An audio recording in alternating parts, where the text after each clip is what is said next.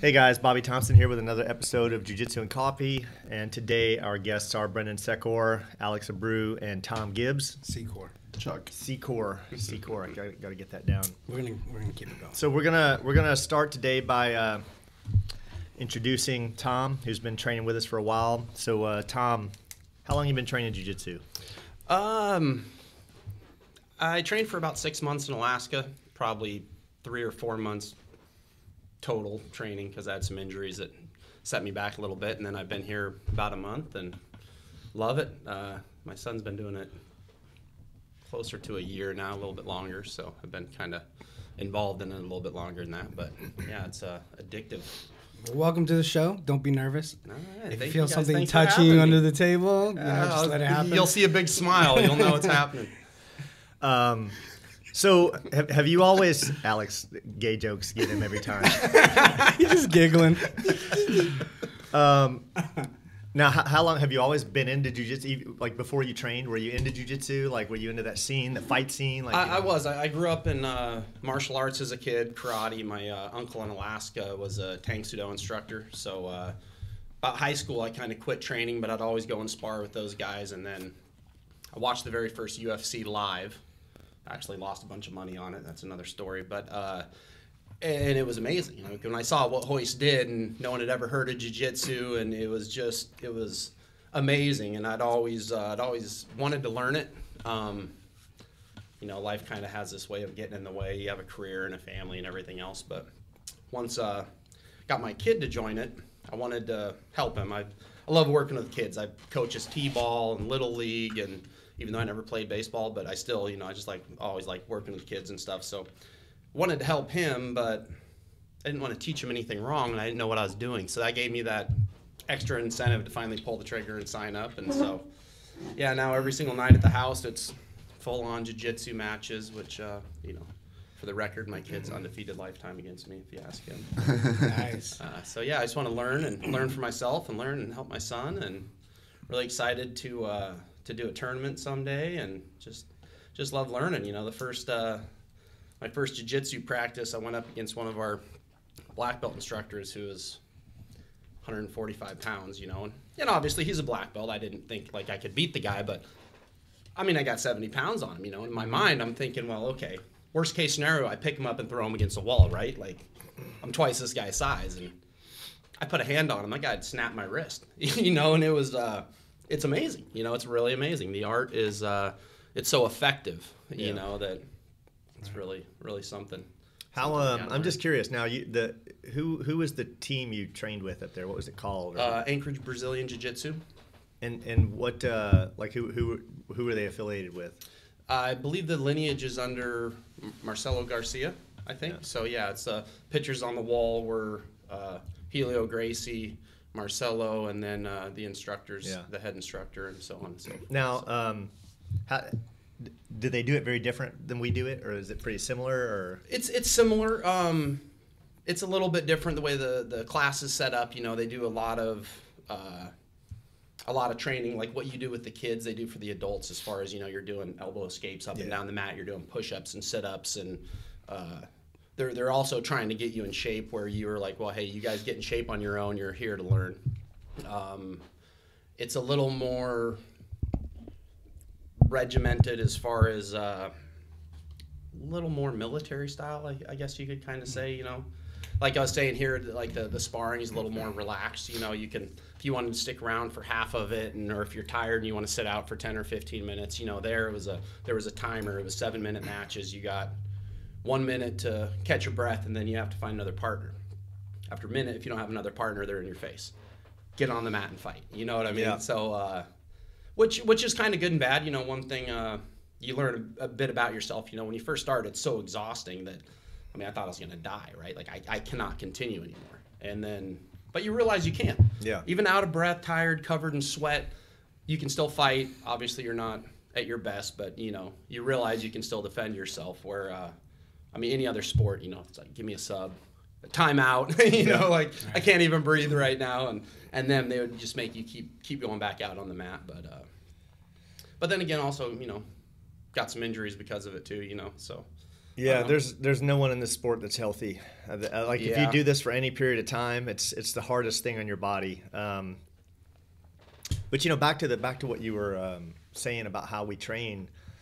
I came up that way too, where we had 20 or 30 minutes of calisthenics, and I had my first instructor put us to the ringer. Man, it was like you were soaking wet. You were doing all these froggers and jump squats, and I don't even remember the names of all these things, but we had like 30 different stations we'd go through, and I was like, fuck this, man, right? I was trying to work out, right? So like you can imagine leg day, I'd come and I'd like, oh, you're kidding me, I got to do that, and I hated it. Like I'm like, bro, I just want to learn jiu-jitsu. That's what that's what I came for. That's what I'm paying for. Just teach me jiu-jitsu. So I always said if I taught, I would do it differently, because I never appreciated those 30 minutes. I still don't. I still feel it's kind of a waste of time. You're not learning. I don't care what people say. You're never going to convince me you're learning anything from that. It's you're creating. You're getting the person in shape, but that's up to them. Elio wasn't an athlete, right? Ask anyone, right? Yeah. That's if you want to talk about the roots of jiu-jitsu and the heritage of jiu-jitsu. Elio wasn't an athlete. You don't have to be an athlete. I'm not an athlete. I'm the weakest black belt. I mean, I'm freaking weak. I'm gonna tell you right now, but I hold my own, right? You don't have to. I mean, don't get me wrong. Like I used to have some mass on me, and it was nice. Like there ain't no question about it. Like strength helps. But your neon belly is a killer, and it forces a lot of farts. But it's not.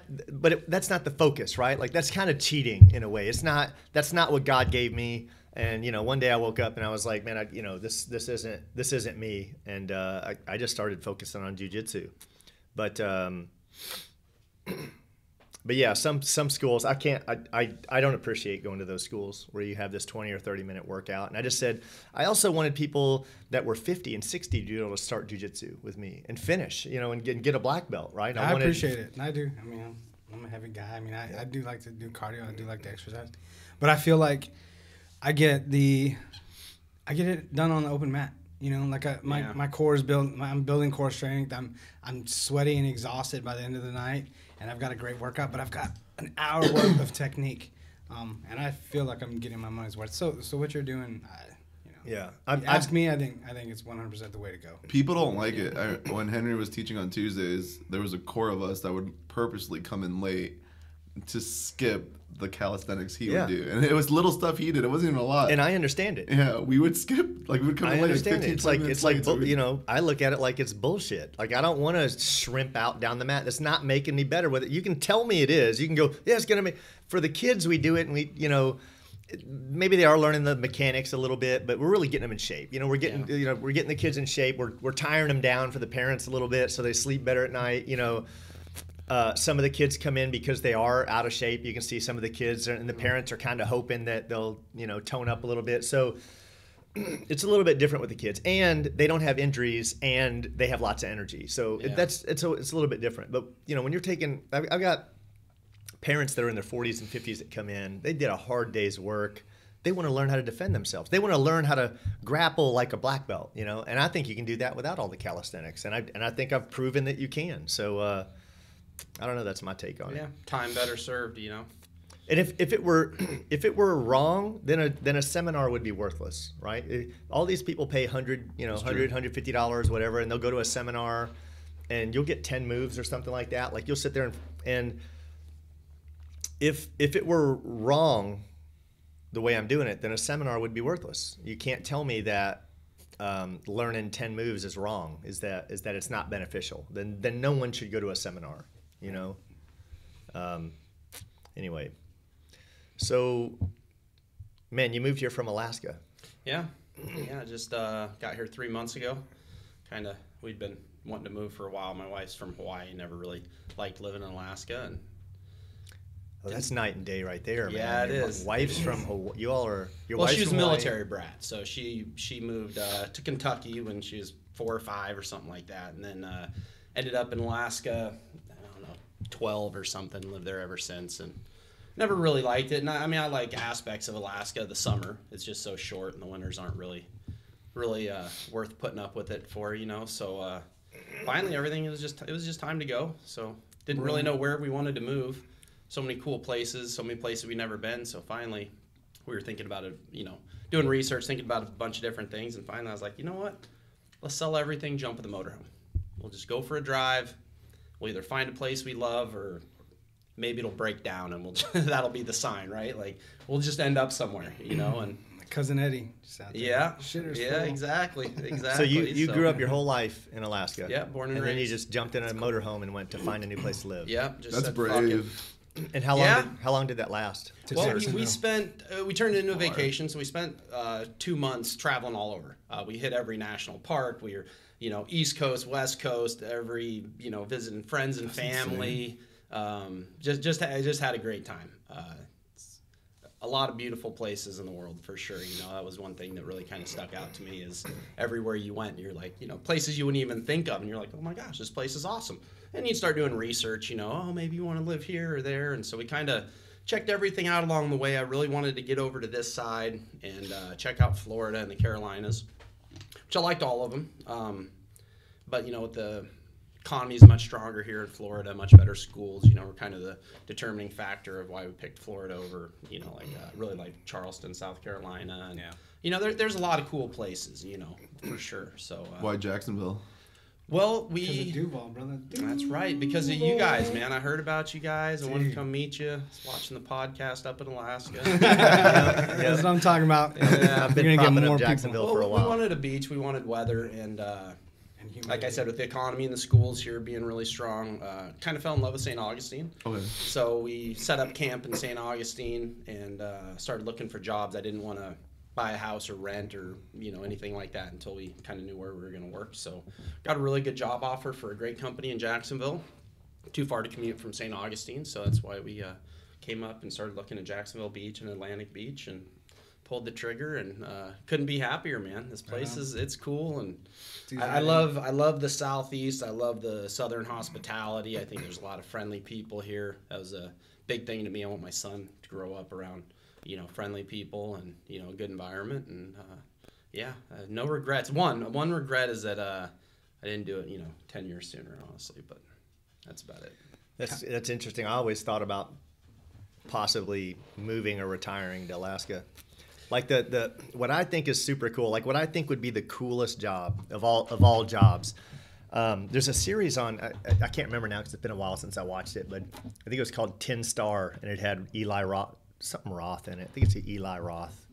The director? No, he was something Roth. I think it was Eli. It might not be Eli, but he was the cop, But it's called 10 Star, and it was really good. This was in Canada, right? The same thing. Canada, to me, very similar. It's like but everyone knew him in the town. It's like that's like kind of cool. It's like, in your town, everyone knows everybody. It's super small. Tim Roth. Yeah, there you go. Thank you. And, you have all this nature, and I imagine a lot of, I just imagine it being low to no stress. That's what I imagine Alaska being, low to no stress. And honestly, if you could afford or figure out how to do the snowbird thing, live in Alaska in the summer and, Hawaii, Florida, somewhere in the winter, that would be the ultimate dream for sure, But the problem is, the small town Alaska, the low stress places, there's no money to be made. There's no work, you know what I mean? You can. What about now? When I watch the, I forget the names of the shows, but like Alaska State Trooper, I think that's one of them. That paints us in a good light. What you see, what you see is a lot of druggies and like drugs, really, and like I guess murders and drugs and shootouts, and I mean, is it pretty safe there? Is it pretty? No, it's out of control. Honestly, it's. I think last year Anchorage was rated the #1 most deadliest city to live in per capita in the United States. The last 10 years, it's really gotten out of control. There's always been a lot of drugs in Alaska anyway. It's dark. People are depressed. It just kind of. It just promotes that, I guess you could say. But it's gotten bad the last 5 years especially. It's gotten out of control. I mean, home invasions. I think we averaged like 20 vehicle thefts a day in Anchorage or something ridiculous like that. I mean, it's nuts. Like half of everyone I know has had their vehicles stolen and their houses broken into. And you go to downtown Anchorage and there are tweakers everywhere. Just walking around, scratching themselves and I mean, just drug addicts and junkies all over the place. And the state's broke right now, like really bad. there's no taxes in Alaska, and with the oil prices declining, they've ran out of money. They cut the police force. They cut everything. And they started not even incarcerating people. I mean, if you didn't commit a violent crime, they just let you go now. They don't even bother arresting you because it just costs them money. You know, you can go and rob people, and they're just like, oh, well, we don't have proof. If you have warrants, if it's not a felony warrant, go ahead. Seriously, you know, a friend of mine got his truck stolen, and the guy grabbed his checkbook and goes to the bank and writes a check for $10,000. Well, the bank calls him, cops. He shows up. Where'd you get the check? No, someone gave it to me. All right, you can go. Dude, my buddy about lost it. He's like, gonna kill the guy. He's like, that dude stole my truck. He's got my check. You know what I mean? Now he's trying to rip me off for $10,000. Cops are like, bro, judge is gonna throw it out, man. Can't afford to put him in jail anyway. We can't pay for it. You know, and it's, I don't know. Alaska, when I was a kid, it was just a great place to raise a family, and that's kind of deteriorated. So that was another big factor in us wanting to leave. So yeah. So it's not even a place to visit, just like maybe stop through and... It's a great place to visit. It's just Anchorage. Like the rest of Alaska is still cool. It's just hard to live there, you know. Like my buddy Sitka is one of my favorite places in all of Alaska. It's gorgeous. It's such a cool place. But there's no work there. And like my buddy that lives there owns a fur gallery, so the cruise ships come through and he, you know, sells overpriced furs to tourists and makes tons of money. Well, I'm not. That's not me. I'm a construction guy. There's nothing to build there. There's nothing. You know what I mean? You couldn't open a jiu-jitsu studio there. There's no IT to do. You know what I mean? There's no hospital. You know what I mean? There's one cop. You know, none of us would be able to find a job in Sitka or any of the other places. You know what I mean? So, like I said, great place to visit. It's beautiful. It's a lot of character, a lot of cool things to do. But it's a tough life. You know, I mean, it's different. You know, the winters. Some mornings you wake up and you're like, oh, it snowed 1.5 feet. Like I can't even get my truck out of the driveway. You got to shovel your whole driveway for 40 minutes before you can even get out to make it to work. I hate snow. You know, I miss it. I haven't seen it I in do 15 years or something, maybe fun. 20. You don't have to go too far though. I mean, what, like North Carolina? Yeah, I think I just miss it every time we go. Like we'll go somewhere in December or January, and I haven't seen snow in like 20 years. It's like a toothache. You miss it, but once you have it, you're like, oh, yeah. I hate snow. Me and the girls. When it's cold. You miss a toothache? Yeah, like, you know, like that saying, like, man, where's that pain? Like, it's not there anymore. That's an expression. I don't think so. I think you're just making up expressions. What? Henry. I'm going to go, I'm going to be the fact checker here. Toothache. I miss you like a toothache. I think you're off on that. You've never heard that expression? No, never. I think that means like I don't miss Ricky. you. Yeah. Like, what does that mean? What, Ricky? Yeah, no. Henry. It was a Henry comment. A Henryism. Yeah, Henry says some weird things, but no, the toothache thing, that's a thing. Is it? It is. I think I'm going to Google it. You miss it like a toothache? Yeah, I miss you like a toothache. I think that means I don't miss it. Yeah, I don't miss it and I don't miss the snow. That's what I'm trying to get at. But you said you kind of miss too. No, I don't miss snow. Snow's stupid. It's wet. It's rain that's cold. Oh, it's fun, man. You can build snowman. Yeah, and then your clothes get wet. And your girlfriend cold. in the I built an face igloo with my fights. kid one time. That was fun. You can go skiing. Did you live in an igloo when you lived in Alaska? Of course, everyone lives in igloo. Yeah, I figured. House is up there. But you can't put the heater on, right? Because the house will melt. That's the best construction to be in. Yeah. During the winter, he's building igloos. Summer, they melt. Winter, boom. But yeah, you got it every year. So you're here for the summer and then go back to work in the winter to make igloos. Well, you missed our theory that me and Paul came up with about Chuck over here. Chuck. Okay. So we think he's a serial killer from Alaska. Escaping. Got a new identity, sold everything, and moved literally to the farthest part of America. How long did you drive around? Dropping bodies and evidence. The cops were looking for me. I talked with Brenden. He's gonna blur out my face, change my voice. Yeah. That way the FBI doesn't catch on to me here. But making a murderer. Yeah. So. Chuck over here. No one that didn't deserve it. They had it coming, I swear. Yep. No, never been arrested. So let's smooth criminal. Never got caught. Here's anyone who's been on the show or anyone who's hung out with me knows I'm a conspiracy nut. So let's take Tom down the conspiracy road. Chemtrails. What do you know about it? No. I don't even know that term. You don't know chemtrails? That airplanes are spreading chemicals. Actually, they've admitted. Environmental control. They have admitted that they are.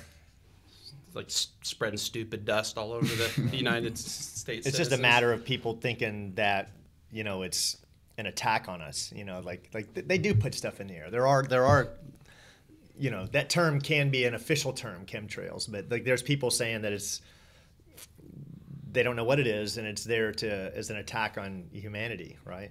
But there are some pretty wild videos. Like I've watched, so chemtrails has been the one conspiracy that never interested me. Like I'll be honest, I never had a lot of interest in it.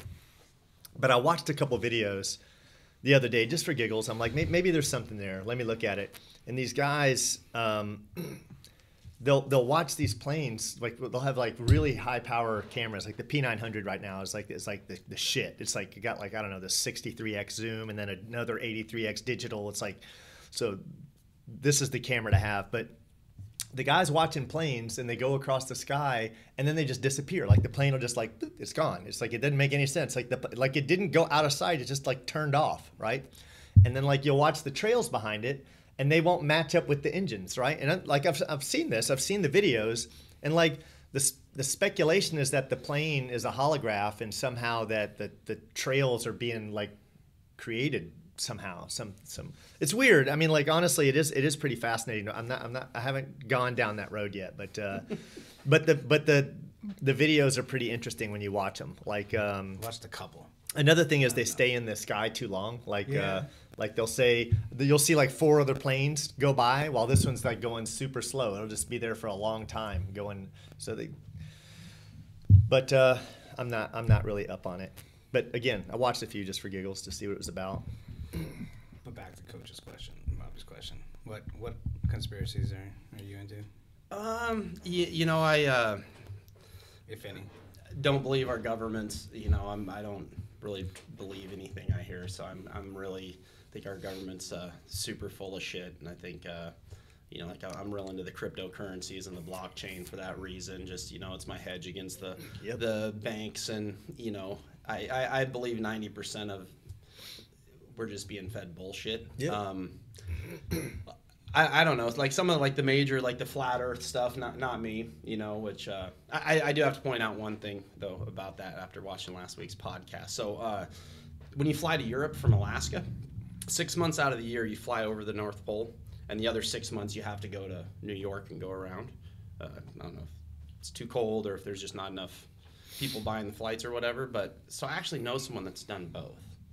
He flew over the North Pole to Europe and then flew back through New York. So he's kind of flown around the world, like at least the northern hemisphere. Yeah. So, but that works on a flat plane. Yeah. That works on a well, flat he plane. didn't say anything about like flying over a cliff and going inverted. Or Well, no, that would happen. No, that is the South Pole. It's the South Pole that you can't go over. Yeah. It's the South Pole. Oh, I got you. The whole thing is just flat, so the North Pole's in is the middle of the The dish. North Pole's in the middle, yeah. You may have me sold then.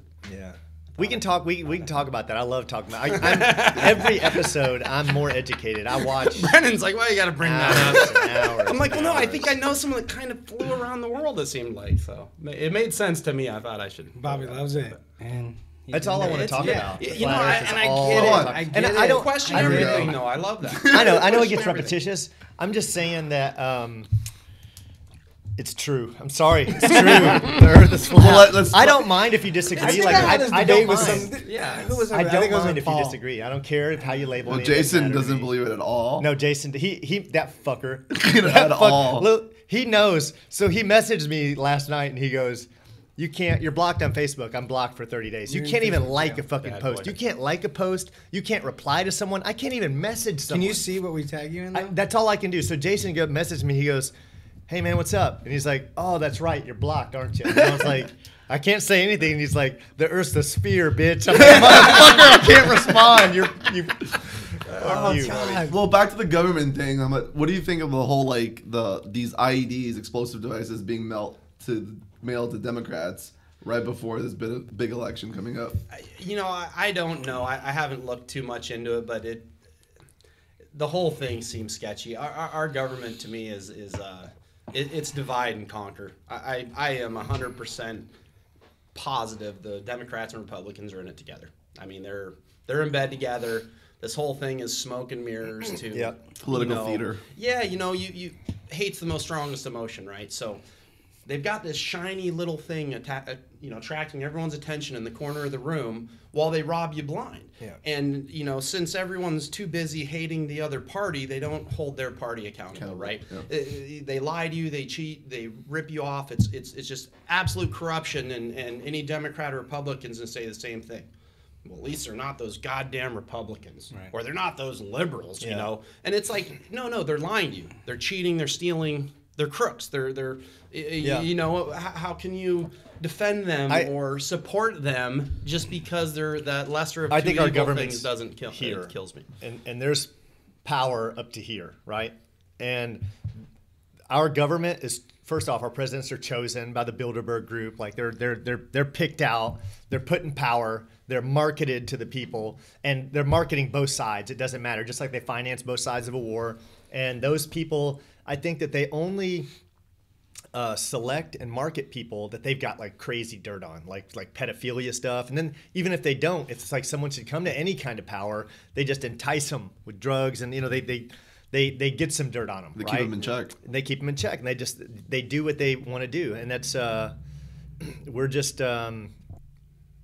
They create wars, and I mean, look, it's all about making money. The wars are all about money. We could have ended world hunger. We could have never had world hunger. It could have been ended from the beginning, right? But instead, we've got all these black budgets and all these homeless vets and homeless people all around the world that we're not dealing with. But yeah, you give $1.6 billion to a lottery winner. A lotto winner, right? Yeah. Well, and back to the whole bomb thing. I think it's funny. I think 20, 30 years ago, this would have worked. Like, I really think this was I'm not saying it was a Democrat. I'm just saying it was probably a Democrat trying to make themselves the victim. And this probably would have worked 20, 30 years ago. But because of social media, because they're so quick, even CNN messed up, sending packages, photos of the packages they received. The stamps weren't marked. If you find a bomb, the first thing you're going to do is unwrap it and take a photo of it. It doesn't make sense. And having people really dig into what looks like a conspiracy and start poking holes in it.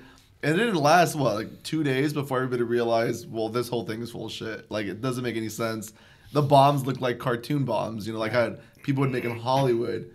I worked as a dog handler. I know what IEDs look like, and they look like anything. They could be anything. But you wouldn't have a black wire and a red wire. Why would you buy two different wires? That doesn't make any sense. Yeah. And everything would be internal. It would be inside the pipe bomb. And you wouldn't have a big-ass clock. That doesn't even make any sense.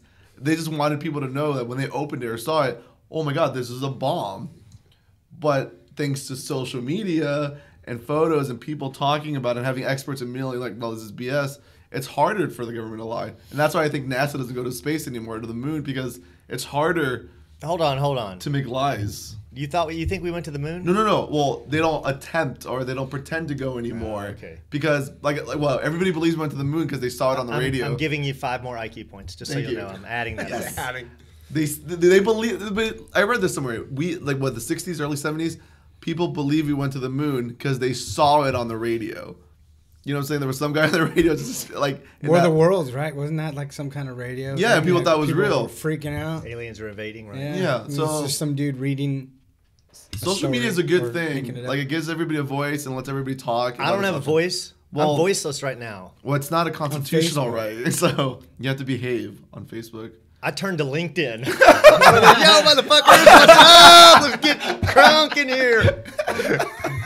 I'm not getting any traction on LinkedIn. Nobody's on LinkedIn. I'm desperate. I'm out in LinkedIn going, yo. Well, you said you have a lot more free time on your hands now, don't you? I do. So what have you been doing with that free time? More conspiracy shit. More conspiracy shit. I got more work. I got 9 years worth of work to do in my school, so I've got endless projects. I try to balance it out. But then just, more conspiracy videos. I enjoy it. That's the thing. I enjoy looking at the one thing about history is that, and everyone's heard it before, is that history is written by the winners. Of course. And it's amazing because if you go out and search, you can find the history written by the losers. You can find that shit, right? It's out there, and that's some interesting shit, like what really happened. Which what the road I'm going down right now is a dark one. I'm not going to go down it, but flat Earth took me there. Flat Earth took me there. I was So it looks watching, like a frisbee. Yes. Oh yeah. No, It could be a plate with plate. with the North Pole in the middle, the continent surrounding it, and the edge of the plate. Well, nobody It's knows what it different. could look like. Like Yeah, it could be an endless plane we could be on, just an endless plane, just like there's endless space. Like just like people will accept, a gas could be endless. Well, so could a solid be endless. We could be on an endless plane. We really don't know. The only thing we know is we can't circumnavigate the globe or the Earth north to south or vice versa. And the only thing I know is that we haven't been to space. And why haven't we? And why are we putting out propaganda videos like we're in space? You know, why do we do that?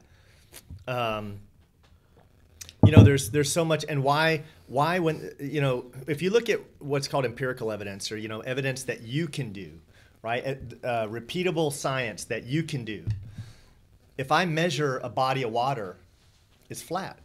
If I measure 7 miles of water, it's flat. If you hire professionals that do this for a living, like this was done in Brazil, they went out there and measured angles of buildings and all kinds of crazy shit. And I mean, just like with like the most expensive equipment you can use, you know, and they can't detect any curve whatsoever. Kansas is flatter than a pancake, literally. Like when I say, I mean, quite literally, it's basically like 99.999% flat. It's basically a ruler. The Earth is, as far as we can measure, it's flat everywhere. And then when you fly a plane over the Earth, which you should be dipping down like 31 miles, something ridiculous, every 500 miles. That's like a ridiculous amount of dip. You should be going like nosing down. They don't. Pilots don't. They'll fly 2,000 miles, keeping the gyroscope level as can be. That gyroscope should have been going like this the whole time, and you should have been correcting it to make it level, because a gyroscope does not correct with gravity. Like some people go, I got in an argument on Facebook with a dude goes, well, with gravity it levels it. No, it does not. You can. I've seen videos where people have spun gyroscopes at an angle and then left it there for an hour. It's no different in a room than it is in a plane. The gyroscope behaves no differently. Just because you put it on a plane, gravity didn't affect it differently. It doesn't right itself. Gyroscopes have adhere to a principle called rigidity in space, and that's what, honestly, gyroscopes are what we use, or what they claim to use in the space shuttle for navigation. Like that's how basically all the direction of a space shuttle. Because I was sitting there watching the old Apollo 11 computers, like which is hilarious. I mean, you want to talk about some hilarious ass shit. But I was like, how do they navigate in space, right? And they use a gyroscope because the gyroscope. They base it all off the rigidity of. So once it exits the atmosphere of Earth, all the navigation is done on the basis of two things, like star triangulation and the rigidity of this, you know, the angle of this gyroscope. So those two things are, and that's how they explain it, right? Like science can explain anything. This is the amazing part, right? But I like how it supports the principle that gyroscope never loses its angle, right? Whatever it was, whatever, when you spun it up, it's going to be rigid in space. And as long as you maintain a high speed of spin, that inertia and that will keep that object at whatever angle you have it fixed at. So what would be the point of keeping this lie going? Because obviously this is something that would cost millions I've got an of answer for dollars. that. Like every satellite No, it wouldn't image cost. would have to be Hold fake. on. It wouldn't cost millions of dollars. It would make bodies billions and billions of dollars of profit. So, for example, something you just brought up. Last year, the international space budget, so the budget of ESA and NASA and all the other space programs, was $302 billion. Billion, with a B. Wow. That was the budget. NASA gets $52 million a day. It's either 52 or 55. It's 50-something. Jeez. Do you know how much CGI you can crank out for $52 million a day, especially if you don't have anything real? It's a money-making machine. What's CTI? CGI. CGI, yeah. Images. Oh, okay. Yeah. So now, if you ask me the why, on me real quick. the why is very simple. If you say that we're an accidental speck in space that happened because of this big bangs which are happening all over the place over trillions and trillions of years, and we just happen to be the spark of carbon that turned into life, and people are going to behave a lot differently. Yeah, some dude will go out and kill your mother for a gold ring or whatever. You know, there'll be murder and there'll be violence and there'll be, because there's no repercussions. You're a blip. You're off this earth. Live it like a rock star, because you're here and you're gone. YOLO. Then you find out the earth is flat, and then you read in the Bible and you read in the Book of Enoch that your religion said, hey, the earth is flat. And then you're like, oh shit, wait a minute. Maybe I need to turn to religion.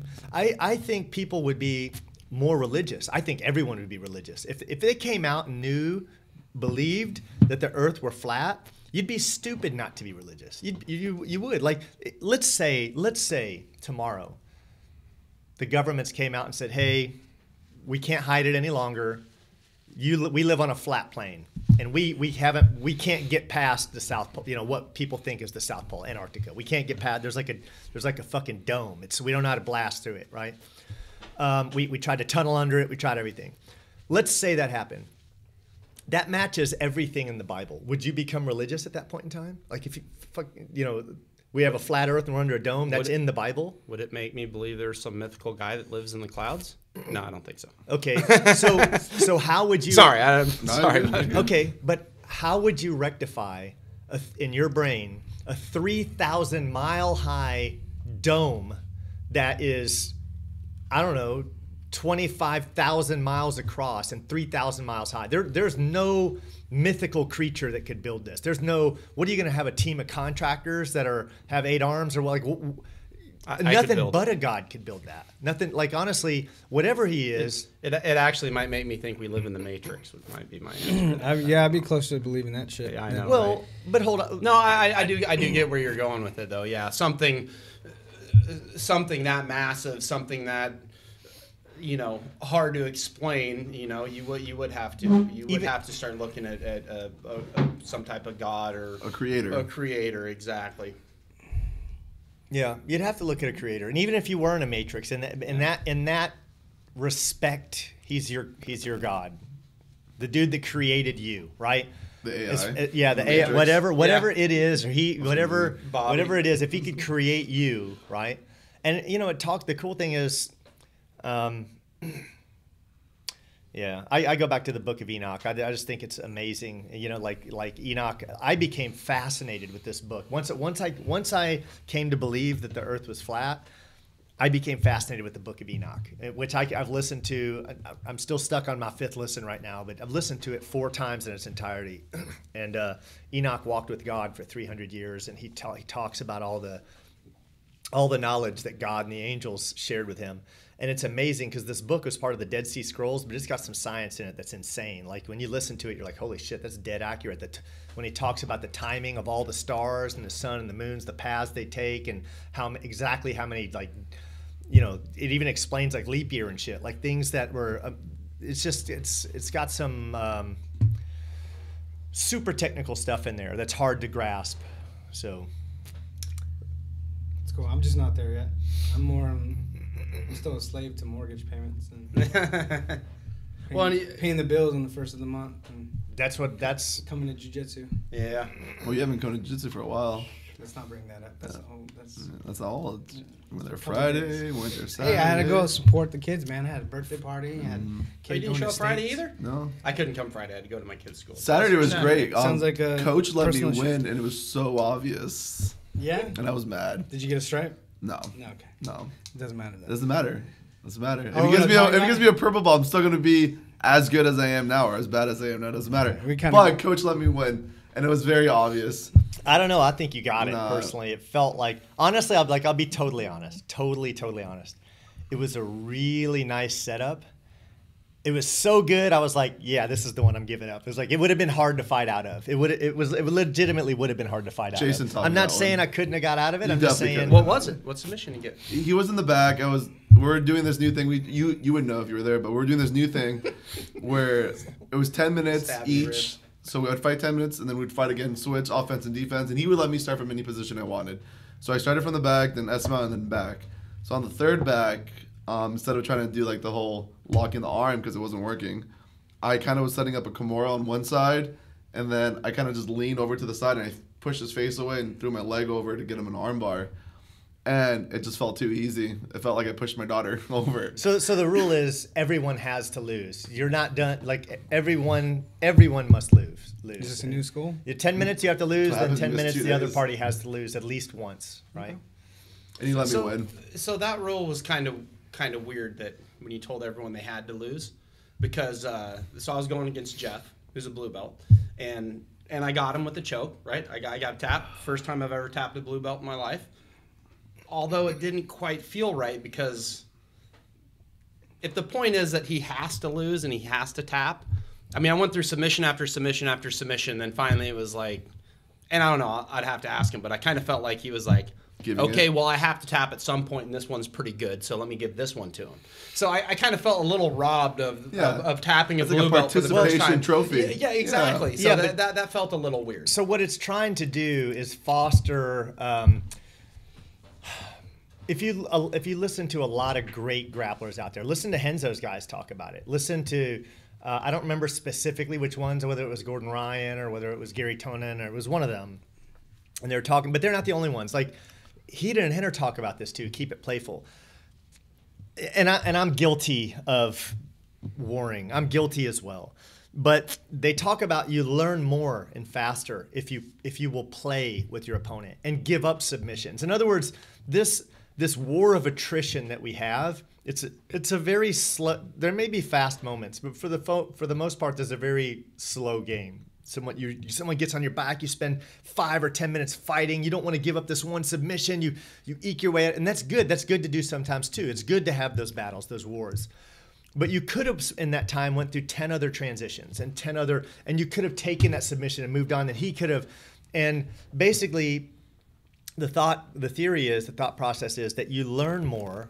And Heaton and Henner, again, they're big on this, as is Henzo's school, as is a lot of really good grapplers believe that if you just keep it playful and you allow the other person to move around, experiment, and try out their stuff, that you learn more, right? So I had started speaking about this a few weeks ago. I said, look, everyone needs to tap. Everyone needs to tap once a roll, right?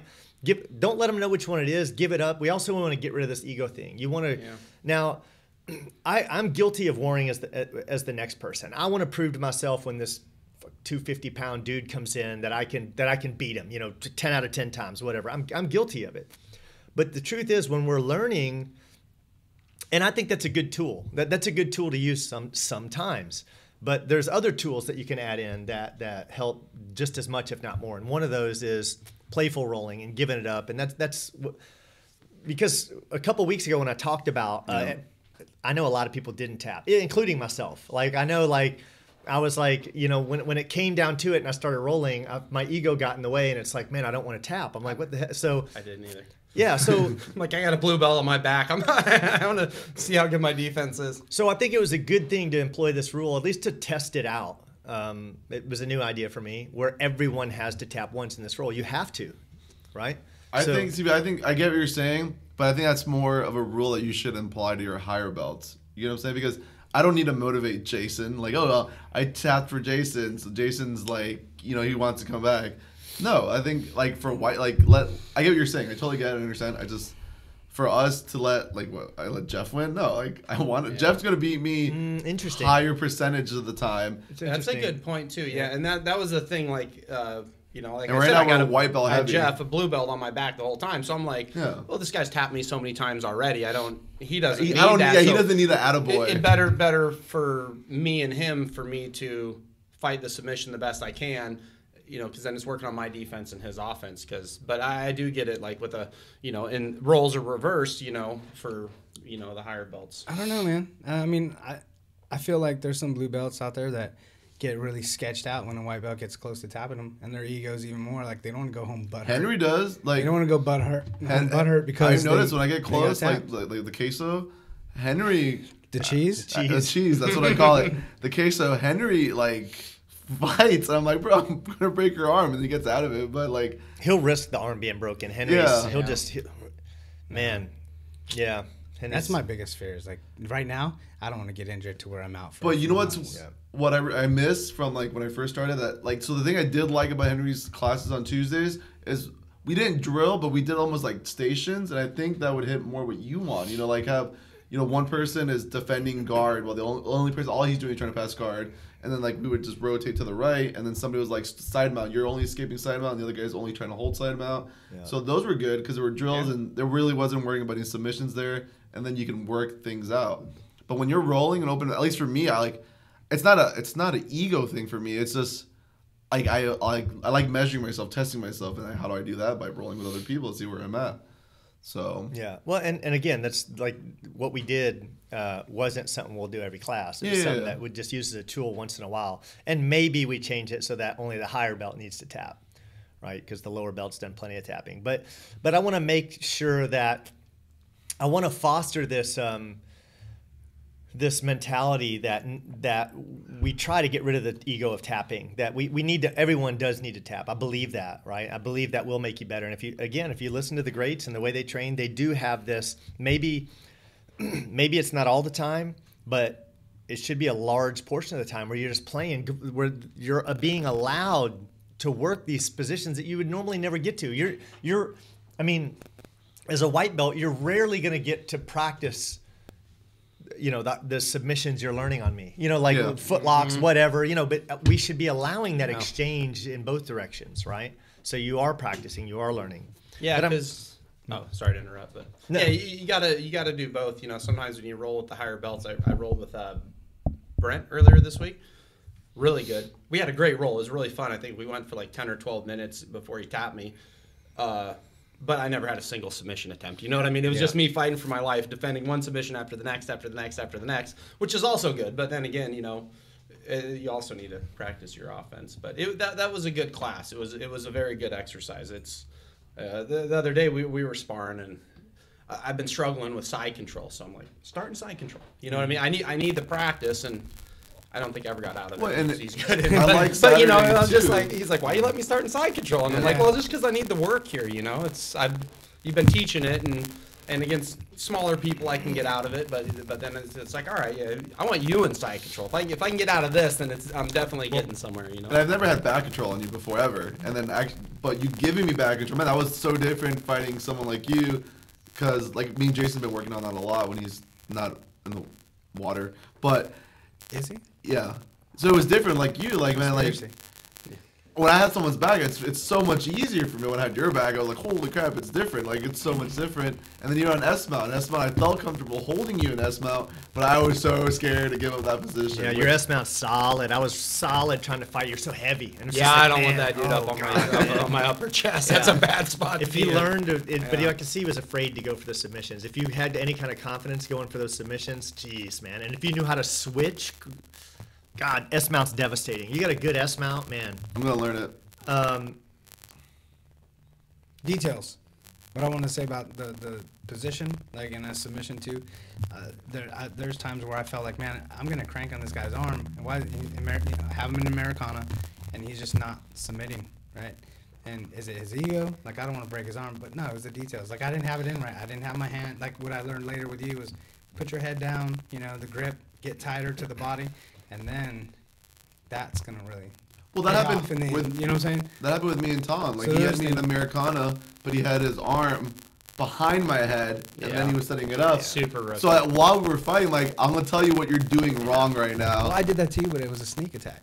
Yeah, but you did it different. You escaped it from my head, and then you killed it. Because I let you have it because I knew you were wrong, and then you did something. I was like, oh, crap. I pulled it over Tom your head. just kept it under my head. Yeah, I just kept trying to wrench on it. And then he's like, bro, is your shoulder that flexible? I'm like, no, you're doing it wrong, but I'll tell you when we're done rolling what you're doing wrong. And I'm going to tell you right now. Yeah. I've been doing, I try that on purpose sometimes. Just because, you're doing it wrong, and then I just... Yeah, which you did to me at one time. I was like, oh, man, nice. Yeah. That's sneaky. I like that. It's a sneaky, but if it's a higher belt, they're not going to fall for it. No, I've tried. Yeah, they've been there. They just keep their head down. Doesn't go anywhere. But it's fun. Well, also, it was a Saturday, you pushed me to roll again. And so I'm definitely, and it's the same thing it was when I was doing CrossFit. I'll definitely work out as much as I want to, and then I'm done. But that's because I'm lazy. Everyone's lazy. So and I was done for that day because you drained me. We rolled for 20 minutes. But then you're like, go roll again with Jeff. I'm like, okay. I guess my militariness, like, you just told me to do something, I do it. But man, it felt great. Like, And I like that, so I want you to keep on pushing me. Yeah, my style of rolling is, and I think we should all have it. You should be able to roll for an hour. Like, honestly, if you ever see me stop, it's not because I'm tired. Like, honestly, like sometimes I might be like, up until like this year, it was pretty normal of me to roll an hour. That's pretty normal. Like, 15 years, I've been doing an hour rolling a day. But now it's more because of injuries. Like it's not because I'm tired. I can roll an hour, no problem. I could probably roll 2 hours, no problem. And probably at full, but like right now, and that's why I say, like jiu-jitsu is so, it's like a superpower. It is. But if you train every day, and what gives us these injuries is our ego. It is our ego. So all as a result of my ego, except for my lower back, my worst injury. I've got 5 herniated discs in my spine. I've got something tore in my shoulder, which I'm going to check out this week when we go to the doctor.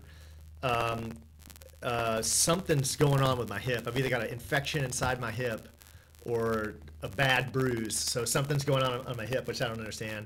And now my knee feels jacked up, where I can't sit on both feet evenly, like that. So my whole left side, essentially. So my left shoulder is completely jacked up, my lower spine, my left hip, and my left knee. So I'm like, man, 10 minutes. Last night I'm laying in bed and I'm trying to get out of bed. It's like a 5-minute process. I got to get up and once I start moving, it'll loosen up. Like, it will loosen up. And when I'm rolling, I don't care. I just forget. It's like I can turn off the pain. It's like, okay, I'm on the mats. I can turn it off. And I know in a fight, I could ignore all those pains, right? But as soon as I stop, and as soon as the, adrenaline, endorphins go down. Yeah, I don't want to say that because I don't think I use it anymore. But whatever it is, like as soon as I stop training, all of a sudden the pain starts setting in again, right? So. Medicinal marijuana. Yeah, something. But I'm going to try to get, this is the year. Like, basically, when I went to the doctor before, the doctor said just ride it till the wheels fall off, because whatever you do, whatever corrective action you take, it's going to deteriorate faster. So, in other words, I went to go get a fusion once before, and the doctor said, listen, your L5S1 is destroyed. It's gone. It's like you're bone on bone now. There's not even a disc there. But he said, if we fuse that, you're going to lose 15% of your mobility, because the most amount of mobility is in your L5S1. He goes, but then you're going to be trying to do the things you were doing. You're not going to know not to do those things. So you're going to put more stress on the L4, L5. And he said, and that's going to go in a year or two. And then you're going to need another fusion. He says it's just going to go faster and faster and faster. And each time it's going to be 6 months of healing.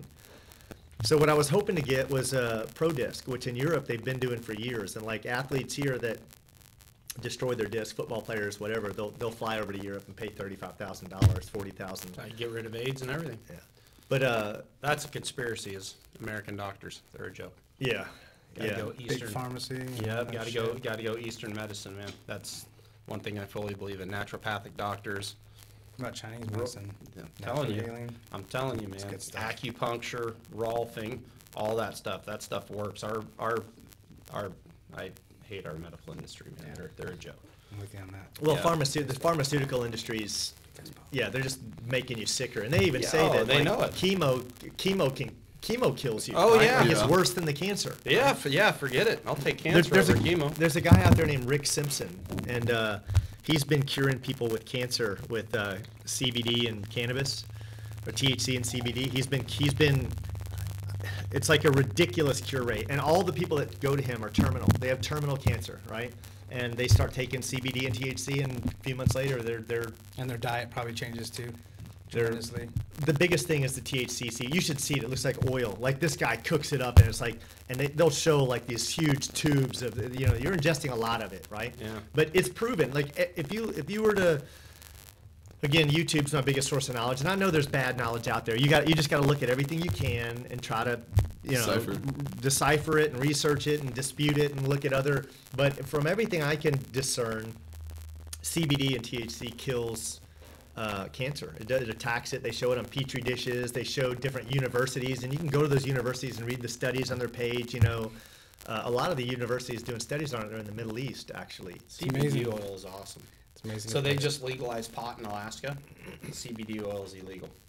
Really? You can do drugs legally, Yeah. but the medical benefits Right. from it, you're not allowed Right. to because Big Farm doesn't have control over Yep. CBD. Because it Like, cures what so a much joke. shit.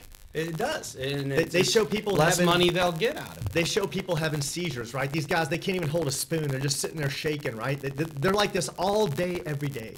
And then they take a few drops of CBD, and within like a minute or two, they're normal. Yeah. They're like, Yeah. this Dogs, is too, CBD. they do that with dogs. Yeah, kids. This is proven, and CBD has no psychoactive, no psychotropic effects. It has no mental effect whatsoever. Yet it's proved to reduce effects of Crohn's disease. It stops seizures. It kills cancer. It has like 50 different It's like this modern day snake oil, right? But it has no negative effects that they could ever find anywhere in any study. No one's ever claimed a negative effect of it. Yet pharmacy, legally you can't have it, which is hilarious. Until they corner the market. About 3 years ago, I was going to start, and I thought I was pretty early on it. I bought like $20,000 worth of CBD at wholesale. So we're talking about $60,000 of CBD. You're buying it like a third. I bought from Elixinol. I bought from Isodiol. Those are the two primary brands I got. Elixinol, Isodiol. There was one other. And what I found out was that you couldn't mark, because there were states it was legal in at this time. There were some states it was legal in. But Google has a strict rule. You cannot market CBD on Google. No Google ads. Facebook, you can't market CBD. eBay, you can't market CBD. Amazon, you cannot sell CBD. So the only place you can sell it is on your own website, but you can't market the website. You can't even create an ad to say, "Hey, I've got CBD, guys. I've got a website." Yeah, you can't do it. So I bought all this CBD not knowing, because I was like, it's legal. You got to be able to, I never would have thought that I'd have a problem marketing it, right? No, couldn't market it. So I sat on 20K of I started giving it away to all my friends. I noticed that though, like on the Quintet and maybe even some of the UFC fights, they're advertising CBD oil. yeah, Like, I'm I mean, not UFC saying fight it's packs, you impossible. see it a lot. Right, like the UFC is Now- not Google. There's Yeah. again, there's this community. There's this one cabal at the top. I'm not going to say who it is. They'll shut you I down. have my thoughts, right? But there's this agenda that they have, right? And they own everything. They own the scientific community. They own the banks. They own the media. They own the social media. They own everything. And they have an agenda, and they decide. They decide what you can and can't do, right? And if they can't. There's just certain things you're gonna have a hard thing pushed into law. Like how are you gonna make CBD illegal? And they have successfully in some places, and in some places you can't. But how do they justify that? Here people are dying of alcohol all day, every day. You can drink all the alcohol you want, and then you're gonna have something like CBD, which is a natural product with no negative benefits, and that's going to be illegal. Like, how do the American people accept this? It's taboo. Ignorance. Well, that's what I was gonna say. I remember seeing like I think she was a congresswoman or a guy, I don't remember what it was, but saying that Guam had too many people, and if they were worried if Guam kept on getting bigger, that the island was going to flip. Hank Johnson was this guy's an idiot, man. This But he's is not. A He's a politician. He's got Yeah. degrees. People elected him, and people believed it to be true. I thought it was a Saturday Night Live skit when I first watched it. Or I'm like "Are you windmills. fucking We kidding can't have windmills because we're gonna run out of wind. Like Wind is suck a up all of commodity, our bro. wind. Come on. Yeah. I trade wind actually. I've been right now. I'm selling on the dip. So right it's now. easy to convince people that CBD is bad or like anything just by spinning it right. I'm shorting wind. I am. You brought up crypto earlier, which is I had no idea. Like I think there's not many people that are up on crypto. No, people have no idea. I'm a big supporter of it, not because I come from 25 years of IT and I'm a developer. I code. I can do. I've been in IT basically my whole working life, and the benefits are huge. Like the fact that let's look at some of the benefits. Let's talk crypto for a second. Awesome. Since Tom's up on crypto. If you want to look at one of the benefits of it, no one can take it from you. That's awesome. No one can. When you have your money in the bank, if you piss off the wrong people or you get in trouble, they can just, hey, we just froze your shit and we just took it. So no one can confiscate your funds. Number two, it's permissionless. In other words, If you have $10,000 in the bank, every time you go to buy something, you're asking for permission. You're asking a bank for permission to spend your money. And with crypto, you don't have that. With crypto, I can spend my money. It's mine. I can transport it anywhere in the world. I can take it with me. I can have $10 billion, and I can, if I fly to Europe tomorrow, it's with me, right? It's virtual, so it's wherever I go. And it's limited, so it's you know, whereas fiat currency is unlimited. It's just constantly deflated. It's designed to be inflationary, and look at another benefit of it. The benefits are almost endless, right? But my big thing, which is what Tom touched on, is that it's the big middle finger to fucking to the private entities that profit from the fiat currency, right? Suck it. Yep, suck it, buddy. And they're manipulating it right now. Like, I honestly think the problems that we're having right now, it's all manipulation and fear. Like, they're spreading FUD. Because they control the news, and that's what's doing it. But my big thing is that it's not corruptible. Yep. It's decentralized. Nobody owns it. There's nobody that can lie to you. There's no one that can get paid off. There can't be fraud because it's open source, right? Any of us can go onto the blockchain and find out what happened, find out what's what. You know, if the 2008 bank collapse, you know, if the stock market was on the blockchain, it would not have happened, because you would be able to go and you would have known that what the stocks you were buying were actually subprime mortgages that were about to go belly up. You would have known what you were investing in. You don't have these bankers that can lie to you and your stockbroker saying, oh, buy the stock, it's great. And you didn't even know you were buying debt. That is so fucking illegal. You cannot sell debt. You can't do that without disclosing it. And that's exactly what they did. And the fact that none of them got put in jail. No, they got bailed out. They got rewarded. Maybe it's the whiskey, but still got their bonuses. Oh man, you know, and you know what? Instead of putting them in jail, did you ever see the movie? We gave them $17 trillion. Yeah. Oh, The Big Short. Big Short. Great movie. Great movie. And it makes you understand everything way easier. It does, and that's why Bitcoin was created. Yeah. You know, I mean that's have some of that whiskey there. So that was the kind of the point of it. You know, there's the benefits of it. And I don't know how long it's going to take for it to do something, but you know, it's long term. It's a game changer. It really is. That technology and the fact that, you know, you can control your own funds. I mean, I love it. You know, I really do think it's something special. Yeah, it'd be nice to be able to go switch over completely, though. I believe. I don't think we're close to that. Right? Oh, we're nowhere near that, but you know. I think 4 to 6 years, maybe even 10. Yeah. But it's going to be this is an extinction level event for banks. Yeah. They're scared. This is an scared. extinction level. Have you seen the IBM commercials about blockchain technology? Libraries. IBM has commercials on TV now about their blockchain technology. You know, they partnered with Stellar XLM, which is one of my coins that I really like, and it's pretty cool. Stellar Ripple split off of Stellar. I don't know if you know that. No, Stellar split off from Ripple. Split off from Ripple. Yeah. So it's but similar technology. Yeah, and you know, I know XLM isn't decentralized, but it's nothing like Ripple. It's a nonprofit, and that's a good team. That's a good team right there. Yeah, you know I'm not into Ripple. I do. You're not going to make anything on Ripple. No, it has a chance with their involvement with the banks of doing well. I honestly kind of hate it because it's not decentralized. You know, it's ran by a guy that I don't trust. But that guy was the richest man in the world a few months ago. For a bit, yeah. I'm sure he's still insanely rich. We're talking one of the top 50. But yeah. I think in another year or two, he's going to be by far the richest man in the world. Yeah, and they've got partnerships with banks, so it has, as much as I dislike it, it's got a chance to go somewhere, so I do own a bit. But I like the XLM model a lot better. Yeah. But, yeah, it's my big one is EOS. I'm at Dan Really? Larimer. EOS is well, I don't know if you know, but EOS was created by Dan Larimer. Dan Larimer created BitShares, which was a huge success, and he also created Steemit, which was a huge success. Like those are actually the top 2 blockchains in the world by transaction today. So what do you think of the FUD about them being controlled, like 95% of them being owned by I forget who it is,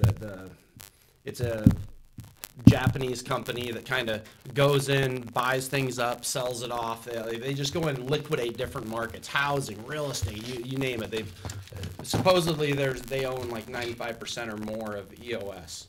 So I've always been a little skeptical of EOS. I've made a lot of money on trading it because it went parabolic for a couple of months. It was awesome. Yeah. But I've just been leery of it. No, it's one of those coins that like it's not a long-term hold. It's something that I'm constantly creeping my stop losses up on because I'm unsure. But I don't never know what. I'm in as EOS far as long. the news, so. I'm in EOS long. Okay. I'm in Ethereum Classic long. I'm in Ethereum long. I'm in Yeah. obviously Bitcoin long, and I hold about somewhere between 60 and 7 coins that I've done a good amount of. Yeah. I've read all the white papers, and I believe in those. You got to read the white paper, and you got to research the development team, and you got to dig deep Yep. because you never know. There's a lot of scams out there for sure, but yeah, I've got quite a few that I like a lot. You got. Let me tell Not there you. yet. Here's the thing.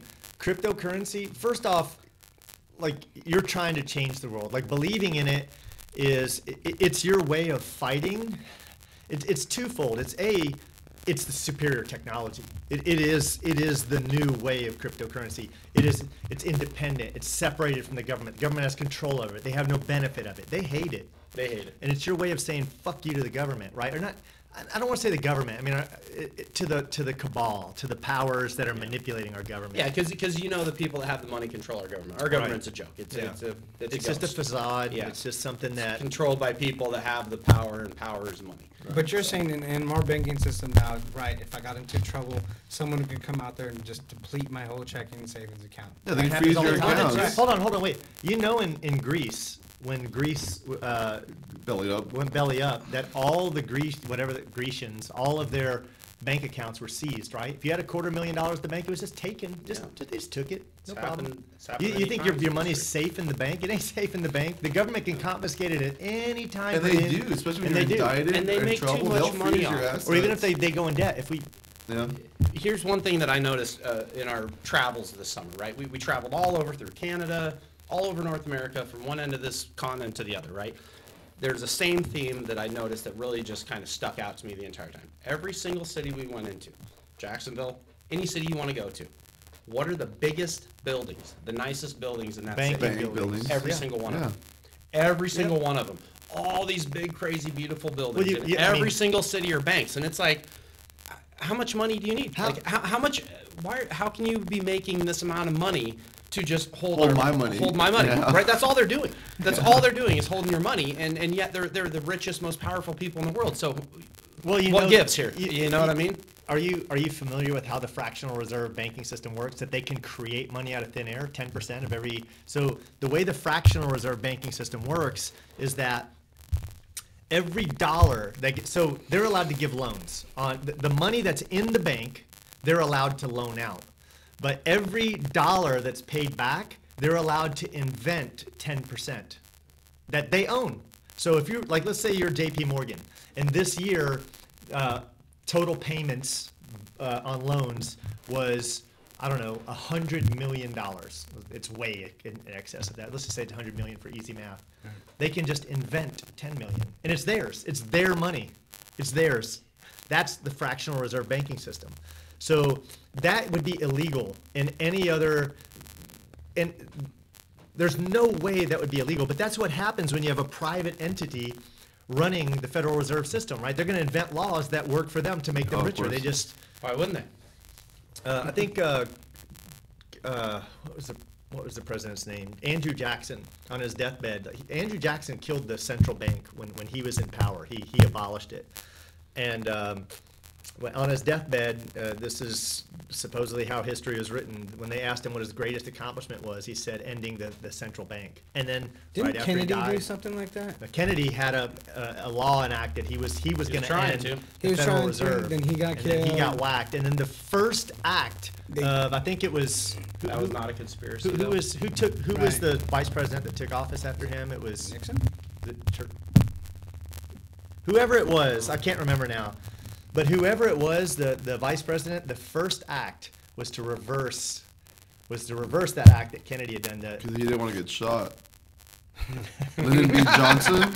Lyndon B. Lyndon Johnson. B. Johnson, I think that's right. Yeah, You're a fact Lyndon B. checker. Johnson. Yeah, you're doing a good job. Thanks, You're doing a man. great job. Thank You're you. a fag checker. You check fags? Facts, yes. Cigarettes. What? I don't think the audience knows none of us are wearing pants. We're now. Wait, why did you say anything?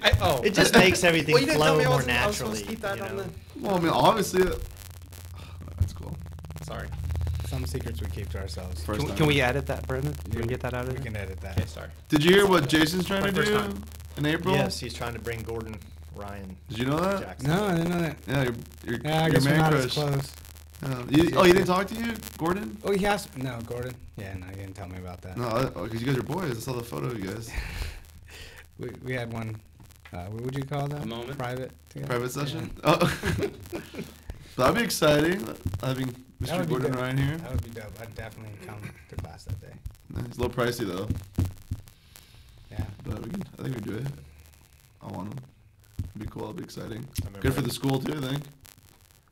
Yeah, I don't think we'd be having it here. It'd be too big. That's what we were He was talking planning on about. having it somewhere else. But that's Jason likes bringing in these high level guys, and for some people it's good. For some people it's not. I think if you're like I don't know how much it's going to benefit you if you're a white belt because, and I'm not taking anything away. I'm speaking my honest mind. Like, I think you have to have the fundamentals mastered, even the fundamentals of what they're teaching, right? For it to have a benefit to you. Like when Craig Jones came in.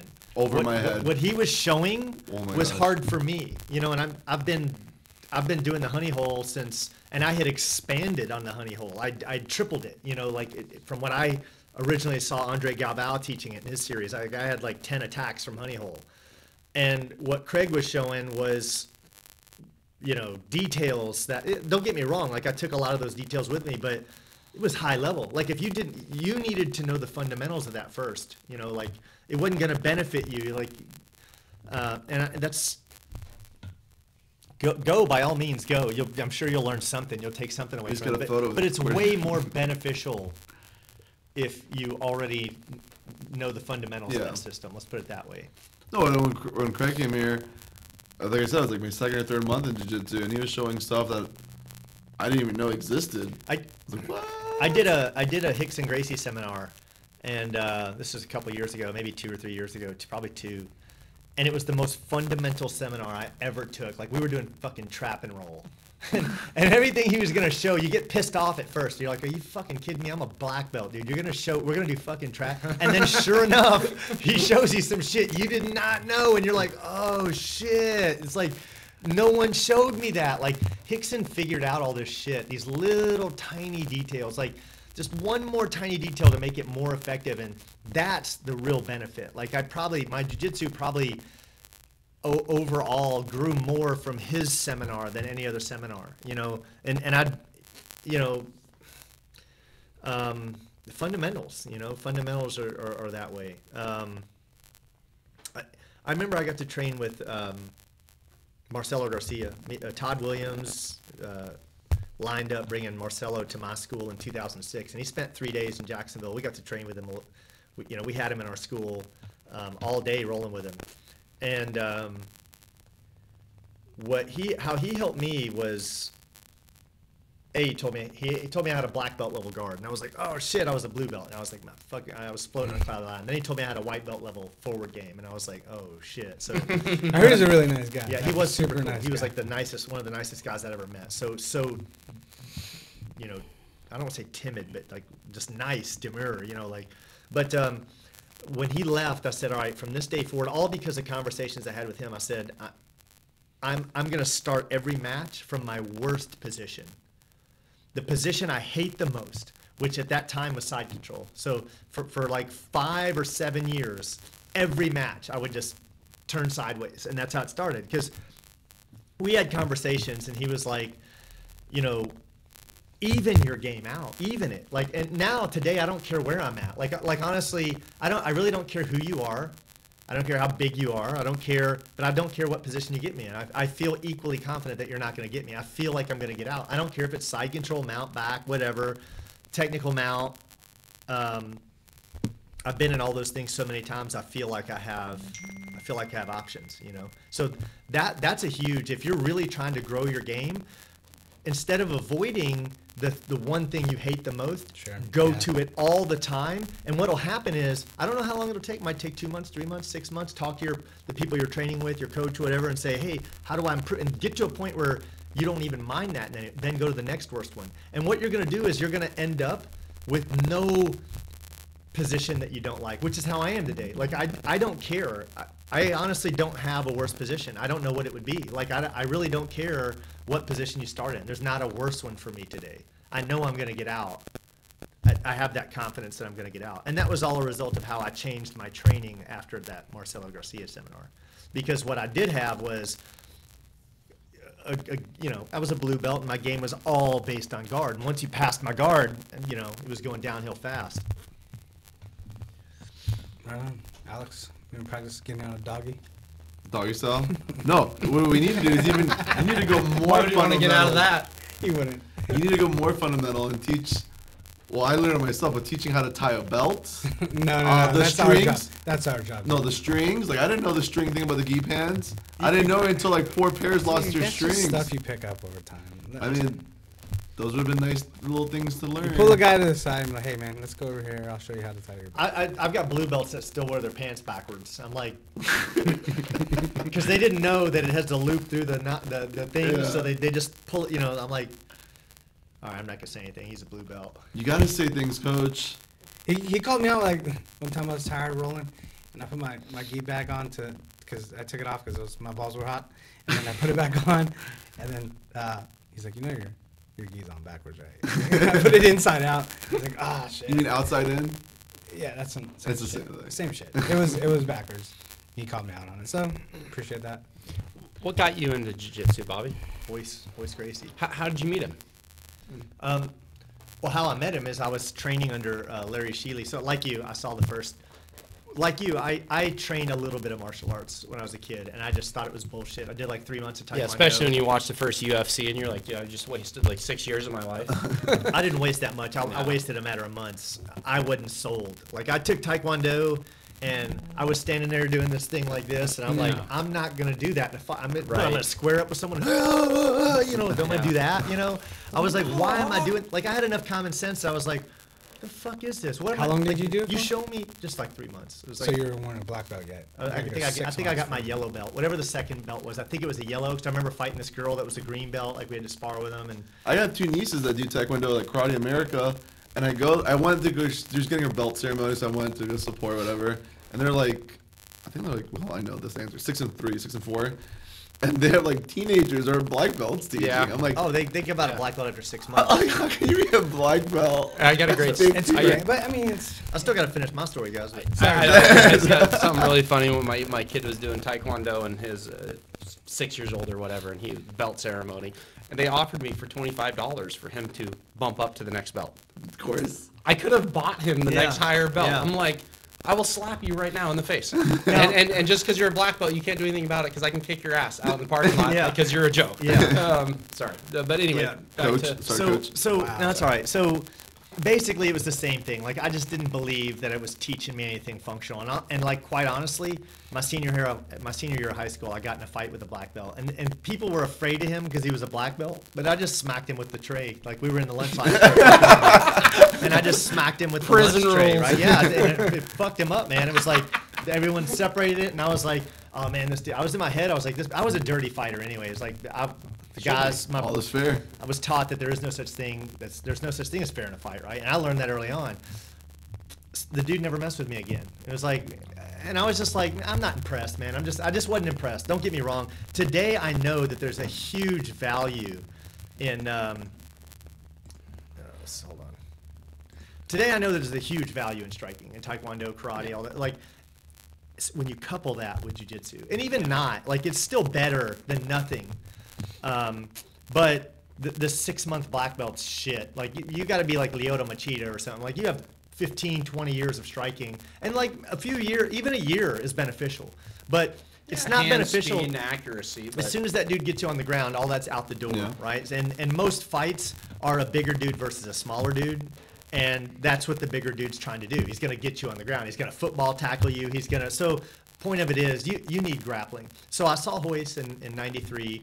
And I was like, oh shit! And from then on, I never missed for like 10 years. I never missed a single UFC. And then Pride was Japan Valley Tudo was going on. Hickson was dominating that. That turned into Pride. I never missed a Pride ever. Yeah, they were the best. Pride was the best. I never missed one ever. But I remember in 2003, I saw some dude training. And I always wanted to learn, but I was like, you can't. It's not in America. You know, in 2003, I saw some dude with a Hoist Gracie shirt on at the gym, and I walked up and I was like, dude, that's fucking badass, right? I was a huge fan. He's like, oh, they're opening one right up the road. And I was like, oh shit. So I went there and talked to the guy, and I was his first sign up. So the day it opened, I was there. It was January 1st, 2003 was the day it opened. And actually, I'd found out that he was training. He said, well, in the meantime, I'm training at this guy's school named, I can't remember his name now, but he had Hawaiian Jiu-Jitsu.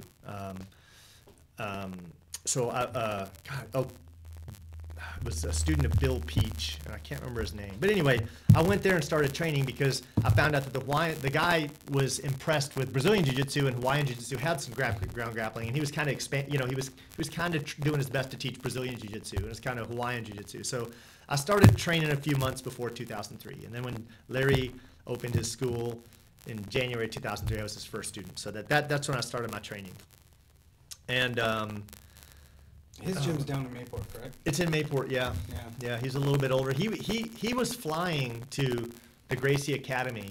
He was in pharmaceutical sales. He made really good money. You know, like back in the early 90s, he was making like probably not my business to say what he was making, but he was making a lot of money. And he would just like fly to the Gracie Academy all the time. And he would fly back. He was a blue belt under Horian and Hoist. And when Hoist separated ways, Larry went with Hoist.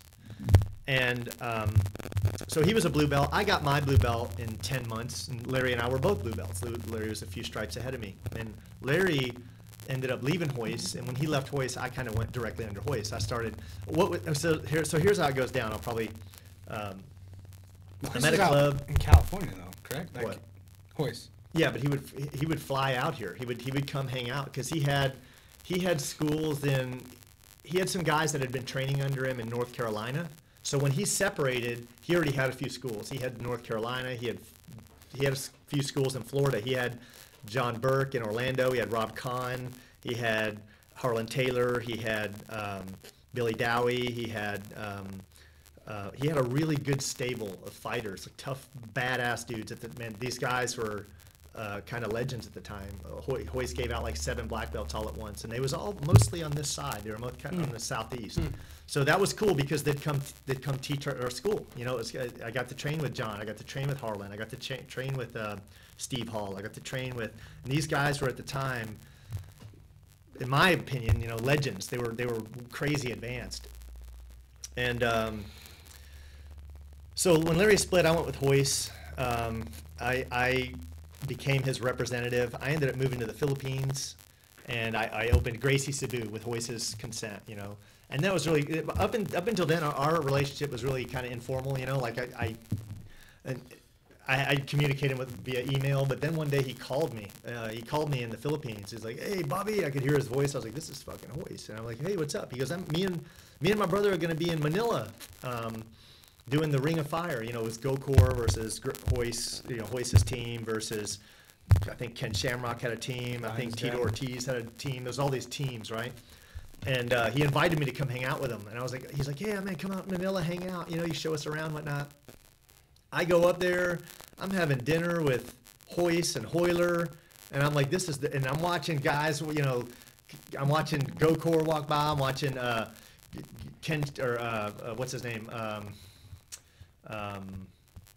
He lost to Gordon Ryan just in this last EBI. Big Josh Barnett. Yeah, man, it was, and I'm just like, I thought it was pretty cool because I'm like, man, I'm one of the crew, you know, I'm hanging out, and that's when me and Hoist kind of became friends. And then he was like, man, I got to come down here, we got to hang out. And then I started setting up seminars. We started traveling around Asia. Then we did a European tour, and it was pretty cool because I'd get all kinds of training with him. Every once in a while, we'd go to a gym. It'd just be a small group. We'd go over some stuff, and that's how it went. I went from, you know, nothing on my belt to 4-stripe brown under Hoist. And I left Hoist in, I think, 2012, 11 or 12. And, you know, I kind of I just disagreed. just disagreed. And I mean, this is really sensitive to talk about because I know, I wouldn't doubt it if the conversation goes back. But I just kind of disagreed. I didn't like the fact that I was getting judged by people I didn't know. So what happens is he partnered up with the Valente brothers, and I had no problem with that. I had no problem with what they were teaching. We would go down there 2 weeks at a time. I went down there a few times. Then they have this grading. They're grading me for my black belt. And Hoist it wasn't up to Hoist. These guys that I didn't know graded me. And I felt like my technique, I know that's wrong to say, like looking back that's dead wrong. It's not for me to believe. But that wasn't the issue. The issue wasn't my technique. You had to have one of the Valente brothers to sit there and grab you like there's 100 moves you got to show. You just got to sit there and go through them back to back, no break. You're just sitting there every self-defense move. And the black belt test is all based on the self-defense moves, which I'd been studying for years. But they called me out on my lifestyle. So at the end, you get called back in there, and they're like, "Yeah, man, do you smoke?" I'm like, "No, I don't smoke." And they're like, "Oh, do you drink?" I'm like, "No, I don't drink." And they're like, and they said, "Well, we don't think you're living the Gracie lifestyle." So they failed me on my lifestyle. And when I thought back about it, and I was like, the night before, all these black belts, I was kind of celebrating because you test the night before or something like that. And I had some drinks with my wife. I'm at a table, and I'm like, I don't normally drink, but I had a couple drinks. This is like a one-off thing for me. This is like, I'm here for my test. I kind of assumed I was going to pass. But they called me out on my lifestyle. And they failed me because of my lifestyle. And I actually lead a healthy lifestyle, right? If you know me, you know I'd say I lead a pretty healthy lifestyle. I'd say I'm in the upper 10%, if not 5%. And I'm like, you don't even know me, and I know that's what it's about because I remember when I was drinking, I had like a Mai Tai or something, frou-frou drink. I call them a frou-frou drink, right? But I remember looking over at the group of guys, and they kind of saw me and kind of like like looking like.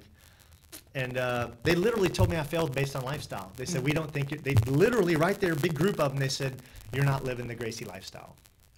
And I was like, I'd hung out with Hoist all this time, and Hoist knew I didn't drink. Hoist knew it. I'd been out with Hoist so many times. He knows I'm not a party animal. He knows it. He knows that sometimes I would even stay out. I'd stay in my hotel. They'd go out, And I was just so pissed off that happened. And then I was pissed off that he had a guy under him for like 3 years or something that he gave black belt to, and it's like I'd been under him for like 11 years, and I'm just like, I just looking back, it's not for me to say, it's for him to say, and maybe it was wrong for me to leave, whatever, you can't question. Looking back, I was wrong. Like looking back, I can say that because it's not for me to say. It's not for you to say. It's just for my feelings were hurt is what it comes down to. My feelings were hurt. And realizing I made that mistake of jumping ships, right? Like it wasn't a mistake to go to Luis. Luis was the best guy I could have went to. I always admired Luis. He was really cool. I liked the fact that I could speak openly with him. I wouldn't, that I got treated as an equal. He didn't have this diva side to him. It was like, but I realized that jumping ships is wrong. You can't, like, no matter what your reasons are, they're typically wrong. It's not for you to say. Hoist could have kept me a brown belt another year or two. It wouldn't have made a difference. It wouldn't have made a difference. It wouldn't have impacted me. If anything, it would have made me better. But I'll never jump ship again, right? Like I'm with Luis until the end, just because I realize now that wasn't the right thing to do, right? Do you still talk to Hoist? You guys still friends? Just to kind of let me know. I think. The last time we communicated, which was cool, he called me and said, "Hey Bobby, my brother's coming to town, Holker, to get, you want him to drop by your school and give a seminar." So that was cool. Like we were on good terms. I obviously welcomed his brother, and his brother came in and gave a great seminar, and we were happy. And I'd have any of his brothers if him or any of his brothers ever called me again, I'd be happy to host him. So I think we were on good terms. I haven't tried to call him because it's like I don't know what. I follow him on Instagram, so he looks like he's having fun. He's traveling. He's doing. He's having fun. He's doing combat with weapons though, like with firearms. Like he's into guns. He's into guns. Well, yeah. What he wanted to do is he wanted to go shooting. That's what he wanted to do. It's like when he was coming, he wanted a shooting range lined up. And I'll be honest, he outshot out of all of Jacksonville's SWAT team. Like he's a fucking ridiculous with a gun. Like he would get in bets with the the SWAT team, and he'd be like, "Fuck the target." He's like, "Let's see who can shoot the target off the little thing it's holding it on." I can't remember if it was a rubber band or whatever it was, and first shot, dropped the target, and I'm just like, "Damn, man, he is." He's vicious. Yeah, he could be a professional shooter. He could make money shooting. Wow. He is in that highest level of shooting, and that's what he's into though. That's all he wants to do. Everywhere he goes, he wants to shoot guns. He shoots them from helicopters. He shoots, Damn, that must be nice. Yeah. I love shooting too. Like overall, Yeah, me too. helicopter shooting, I get more of that. Yeah. Well, he's everywhere he goes, he's got some rich dude that wants to take him out and Hell say yeah. like boat Yeah. rods, whatever. It was cool being. The cool thing about being in Asia with him was you had all these rich guys like in Europe or in let's say everywhere we went, and they were catching it like traveling in Europe. I kind of presented myself as his manager. It's kind of a little bit misleading, like I was the manager of the trip. But anyway, they'd put me up in hotel rooms. They'd put him in a nice hotel room. Well, as a result, I'd be in a nice hotel room. Some places they'd pick us up in a limo, and they'd cover all the meals. I was like, yeah, eat whatever you want, nice as shit. And I'm just there like, yeah, me too, bro. I'm like quietly getting my food, whatever. But it was pretty cool. It was cool traveling with him. I remember one time we were in this club, and he had on this jacket, and it kind of had like spikes on the end. Like it was kind of like a real retro looking jacket, like something out of the Matrix, but more risque, right? And Some like, Michael Jackson. yeah, and like some dude just kind of said something to him, like he kind of just assumed Hoist was like a punk, like a little, Really? Yeah, because Hoist isn't a big guy. He's only like 178 pounds or something, right? Yeah. But the dude you could see he didn't see Hoist as any threat whatsoever. And just like kind of this, just something, but Hoist let it go. Hoist didn't care. Hoist knows it fuck him up, right? But it was just funny, like when you're out, Hoist is very, he doesn't give a damn if you, it's hard to explain. Like if you disrespected him, like he's down to fight. There's no doubt about it. He'll fight you right then and there. And I don't think it'd just be a nice But he didn't- fight either, though. he's It'd not- be a nasty fight. He's not so, Probably a quick one. we were at a club in Jacksonville. It was a whole group of us. It was like 10, 15 jiu-jitsu practitioners, blue to black, brown belts, big. John Burke was there. I was there. I don't remember. Maybe John wasn't there, but Ryan Brinkman was there. Ryan Murphy was there. Larry Sheely was there. There was a big group of us. And Hoist is up against the wall. I'm up against the wall. And this guy, this bodybuilder's walking through, and we're like across from the bar, and there's like a narrow walkway, like 3 feet or something. And this dude's walking this way, and this girl's walking, and the girl and the dude kind of meet right in front of Hoist. And the dude's just talking to the girl, like, hey, girl, whatever. And then he ends up kind of shifting. They kind of end up turning sideways a little bit, and they're blocking the walkway. But the dude's a big guy. He's like, he don't care. He's like, I'm fucking all roided out. Well, he's got his back to Hoist. And it's kind of disrespectful. He's Yeah, in Hoist. absolutely. He is like Hoist is kind of holding his drink water. Hoist only drinks water. He's kind of holding his drink like in his, and I'm like, but Hoist doesn't say anything. He's kind of he's a chill dude. This dude named Ryan Murphy, and Ryan's a nut. He's like Henry. Ryan's basically Henry, right? Like he has no filter. So Ryan tapped this dude on the shoulder, and the dude's like, what? Like he's a big dude, right? The dude's fucking jacked, right? But he turns around. And he's like, what? He goes, and Ryan's stoned. He's like, hey, dude, you know who that is? And the dude's like, he looks and he goes, who? And he goes, that's Hoist fucking Gracie. You know who Hoist fucking Gracie is? And then the dude kind of like, he looks around and he sees like 10 of us. He sees Hoist and like 10 dudes kind of like triangles, He's like, oh shit. And he grabs the girl and he goes, come on, we gotta go. It was funny. It was so fucking funny. That was one of the funniest things that ever happened was that dude realizing. Because at that time, Hoist was the king of MMA. Sure. He was, absolutely. at this point in time, he hadn't lost to anybody. And he had beaten, I would still, to this day, feel safe going out. Yeah. We're just Hoist. Like, Yeah. come on, dude, we can walk down the sketchiest fucking alleyway. I think I'll be safe if I'm with Hoist, man. Yeah. It was, and then another cool story I had about hanging out with Hoist is, when we were setting up seminars in Europe, we went to Amsterdam. It was this dude named Bart Arts. Mats was the name of his school, and it was in Breda. It was just outside of Amsterdam. But we're there, we're teaching, and they're like, dude, that's so cool that you all set up the seminar in Amsterdam the same time as Rickson. Are we all hanging out with Rickson tonight? And I was like, I did. I set up a seminar the same time as Rickson. They're like, yeah, you didn't know? Right down the road, Rickson's giving a seminar. And I just thought, man, Hoist is here and Rickson's here, and we're at the fucking party fucking place of Europe, Amsterdam. We're like right down the road. I'm sitting there thinking we're gonna go party in Amsterdam with Rickson and Hoist. And I thought this shit's getting ready to get lit as fuck, right? And they're like, are we all gonna hang out? You know, they're asking Hoist, and Hoist is like, yeah, you can call my brother and ask, you know. And I was like, oh shit, it's going down. And he's like, but then I'm talking with Hoist. He goes, no, my brother won't go out. He's like, I already know. He goes, they can call him, but he won't go out. He doesn't go out. And then they called him, and they're like, man, yeah, he's not gonna go out. And I was like, oh fuck, man. But Hoist called it. He knew already. And I just thought, how weird is that these two brothers are on the other side of the world. You know, they're in one of the craziest places. If you know about Amsterdam, right? It's fucking insane. Yeah. Like there's nothing illegal in that city. And I just thought it's magical to be in. If you've ever, and I've been to Amsterdam multiple times, but it's like a magical place to go. And I just thought I'm gonna be hanging out with Hoist and Rickson. But it was cool to even hang out with Hoist in Amsterdam. I sat down, we had dinner in there, we had drinks, you know. It was a good time. That was a good time. But yeah, no, Rickson never. He did. Apparently, if he's gonna go out, it's only gonna be with people that are very close to him. He's not down with that.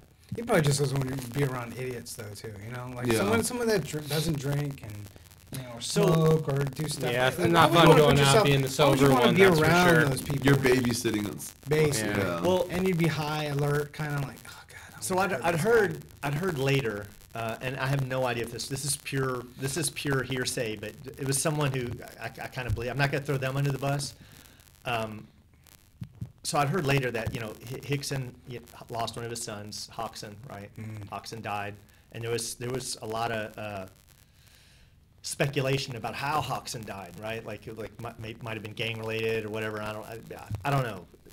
There's been that speculation's on the internet. You can hear other people talk about it, right? But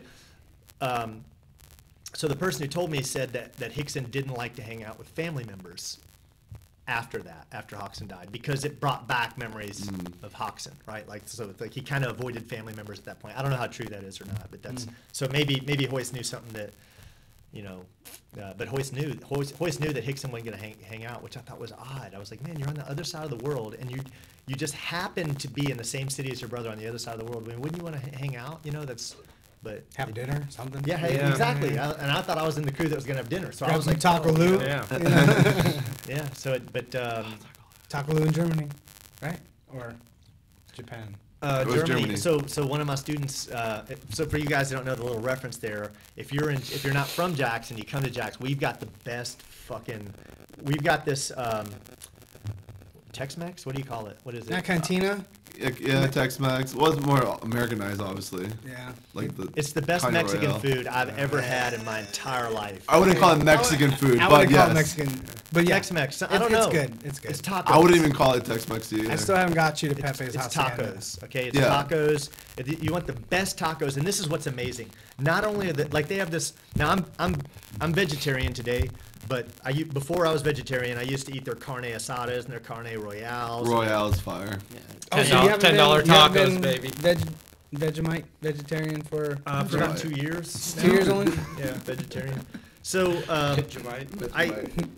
they've got the best. It is lit, and it's only like $3 a taco. Yeah, the It's price like, is great. It's and then they've got Salsas. they've got the best chips and salsa I've ever had. Unlimited. Margaritas will get you too. Yeah, they've a got house good margarita. margaritas. Oh my Stupid god. margaritas. And it's cheap, so it's really, really good. The ambiance is totally cool. Have you been outside? Have you been Yeah, all outside? that. Yeah, they give you Painting? sweaters too. There's a if you're back? cold. Yeah. There's a back Oh, porch. the Yeah, back is dude. dope. It's Yeah. got like this luminescent painting of massive. It's the whole side of the building. The back is actually like this is the weather to eat. Next time we go, Yeah. like right now, Yeah, we just should go sit out outside. back. Yeah. Yeah. And they have heat It's- lamps it's too. lit. Yeah, like right now I'm digging Florida weather. Right. Yeah. I'm glad it finally cooled So- off, man. So, Yeah. so I brought one of my students there, right? Amir. Amir is a super talented brown belt, and he lives in K-Town. He lives in Kaiserslautern in Germany.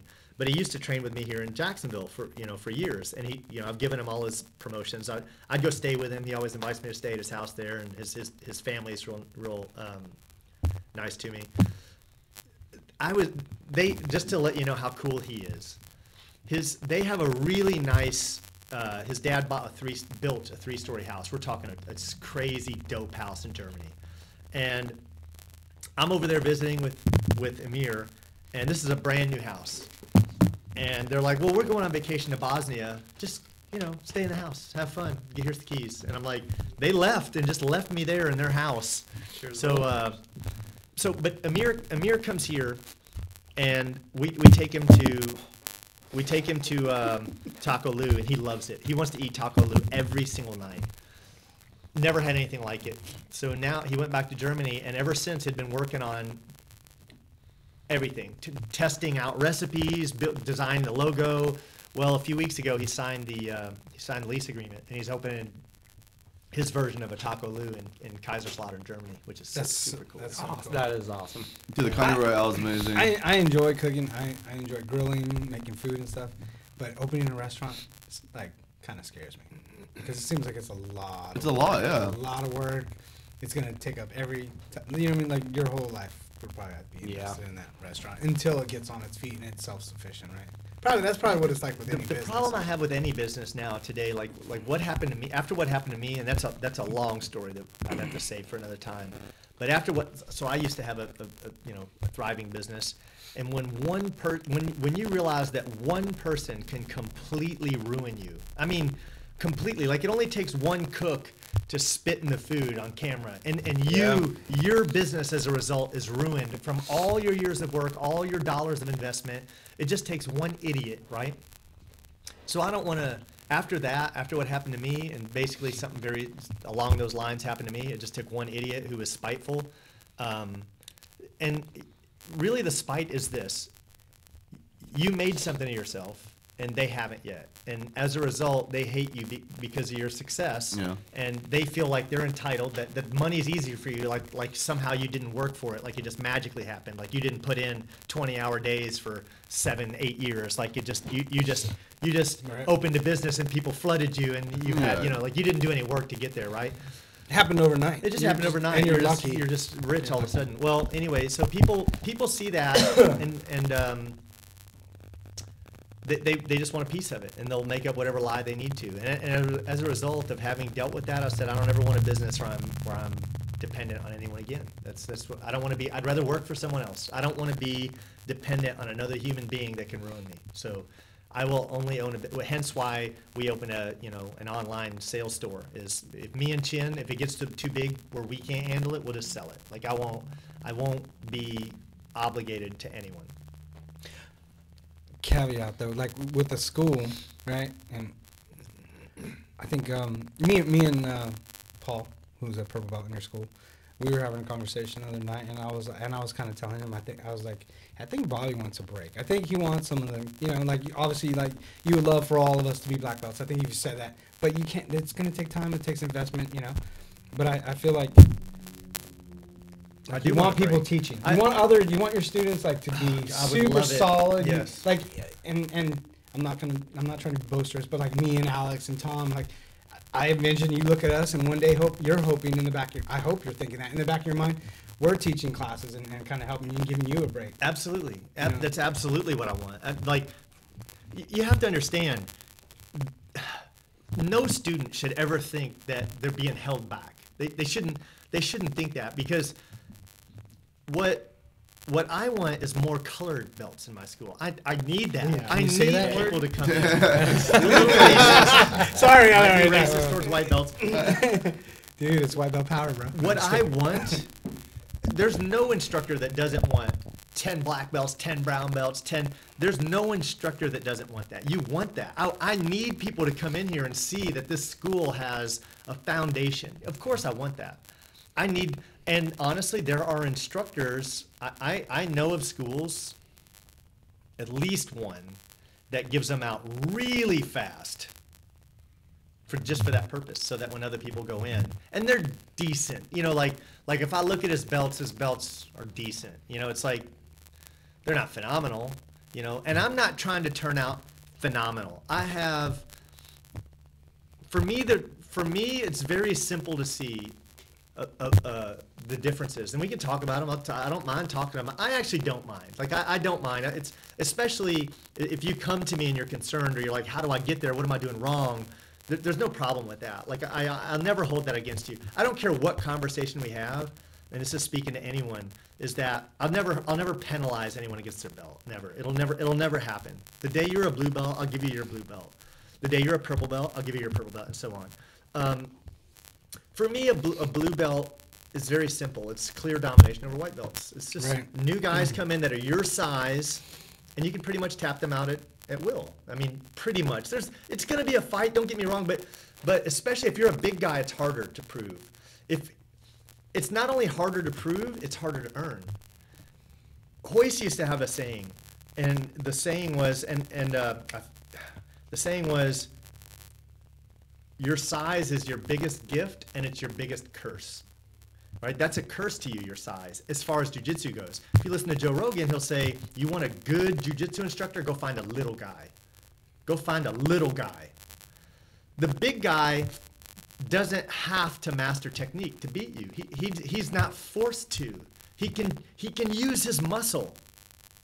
The little guy, the only way he could ever build an audience is to master that technique, was to truly employ technique. The only way I could beat you, the only one. So you want a good instructor, go to the little guy. Don't go to the big guy. The big guy can cheat. He doesn't have to have perfect technique. And that's the problem if you're a big guy.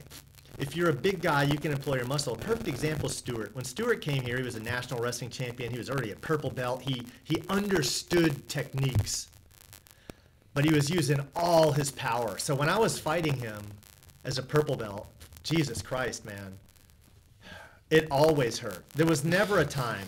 It always hurt. There was no good memories of fighting him. You're talking when you were rolling with him every day? Yeah, every day he lived here. He lived here for 3 months. You know, his jaw weighs 30 pounds.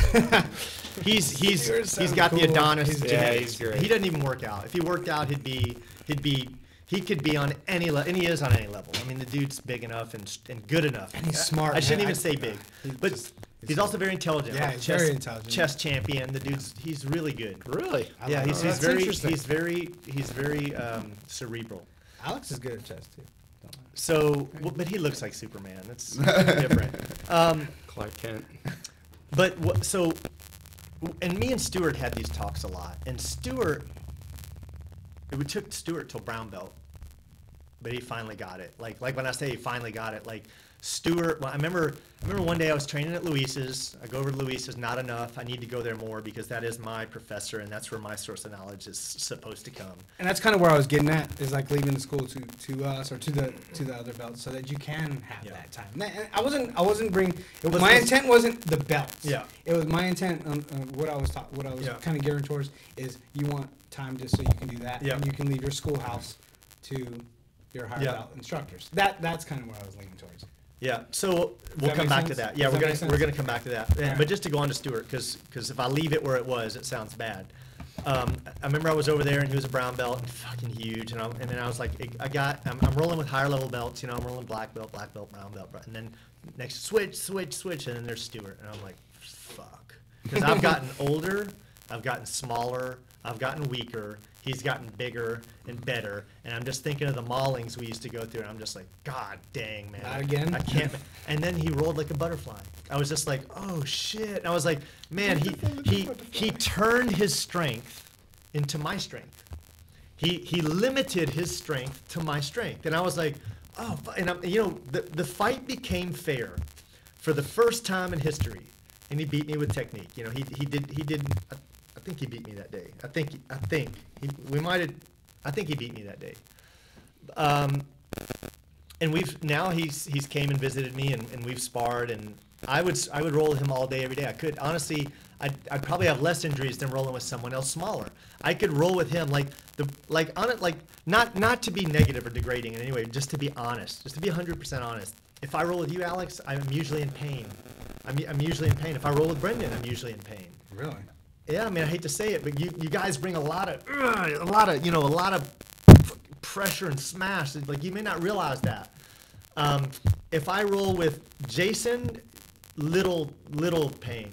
If I roll with Henry, a lot of pain. A lot of pain, because Henry just Henry is like the inertia of a gun of a shotgun, just and then it just goes in all directions. It's just like and I have to move so much with Henry. A rubber ball with a shotgun. Yeah, it's just everywhere. It's so much power and it's so much energy, and he has so much stamina and he has so much strength and he's so wiry and flexible. Honestly, so to be honest and fair, just so you don't feel totally bad, and not to make Henry feel bad, but just to be honest, I hurt the most rolling with Henry. Like, of all people I can roll with, because I have to, the only way I can beat Henry is to employ, I used to be like Henry from a flexibility standpoint, and from a, speed, I was light, I was flexible. I have to employ those things, which I don't have to employ those so much on you guys. You guys aren't speeding around me. I'm not having to flex out of things. And I try, because I know your back interest. Like, I try not to crank you too hard to the side. The guard pass with putting the knee and cranking you to the side. Like, I really hated to try to do that on you. Yeah. But you were saying, like, that's the best one. It's you're gonna get. I can't. I'm gonna get on it every time. So I'm not saying you're gonna kill me every roll. I'm not saying I'm better, but at the same time, like, I know you're injured too. Like, I'm not trying to put, I'm just not trying to muscle you all the time. Yeah. So, but anyway. So, Stuart. There are certain guys I can go with that believe it or not, I can go with Nikki for an hour, and there's no pain with Nikki. She goes hard, like the pain I'll get from Nikki will be like abrasions or a bruised nose or a bruised eye, like cut eye. Yeah, like bust your eye like open. She wants a war. That's okay. She wants a battle, but she doesn't have enough weight. She's not fast. She doesn't make me go faster than I normally go. She doesn't have enough weight to really hurt my spine or anything like that. So if I keep it under 170. I could do that. And my body would probably recuperate, right? But when I start going above 200 and guys really want to test me, and I understand they do want to test because they feel like this is how I get my blue belt. I show him that I can beat him, but that's really not the way. That's really not the way. The way is to try to be smooth and to try, like one of the reasons you get so tired is because you're using a lot of power, right? You use a lot of power when you roll. You're using it with technique. You're using good techniques. You're learning good techniques. He's talking Alex. But the reason you can't go for an hour right now is because you're using power all the time. And Brenden has all the power. The self-defense, like the true Gracie Jiu-Jitsu, is only using power in little spurts, right? If you ask me, like that's how Aleo could. It's the only way Aleo could go. Like if you want to know what true Gracie Jiu-Jitsu is, all you have to do is analyze Aleo versus Masahiko Kimura, right? Or when he fought Kimura in Japan, it's a very little guy versus a very big guy, reserving your energy and not just constantly trying to muscle, but just waiting for that opportunity when you know it's there, and then going for it, and then using perfect balance and not making one mistake, but not muscling all the time. Instead, trying to get into a position and trying to win with technique, trying to tone down your power, trying not to use all your power, and that's how I'm trying to steer our training, right? Like that's how I'm trying to, hey, let's get rid of the ego, let's tap, let's use less muscle, but the way I go, I can't outmuscle you. There's no way. I can't beat you with power. I will lose with power, right? Now, what you're doing, the way you're going is natural. Again, Stuart's fucking cerebral as hell, and he didn't figure it out till brown belt. So you're not off track. You're on track.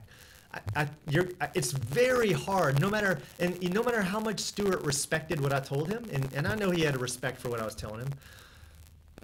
It's so innate for us to fight, for us to use that power.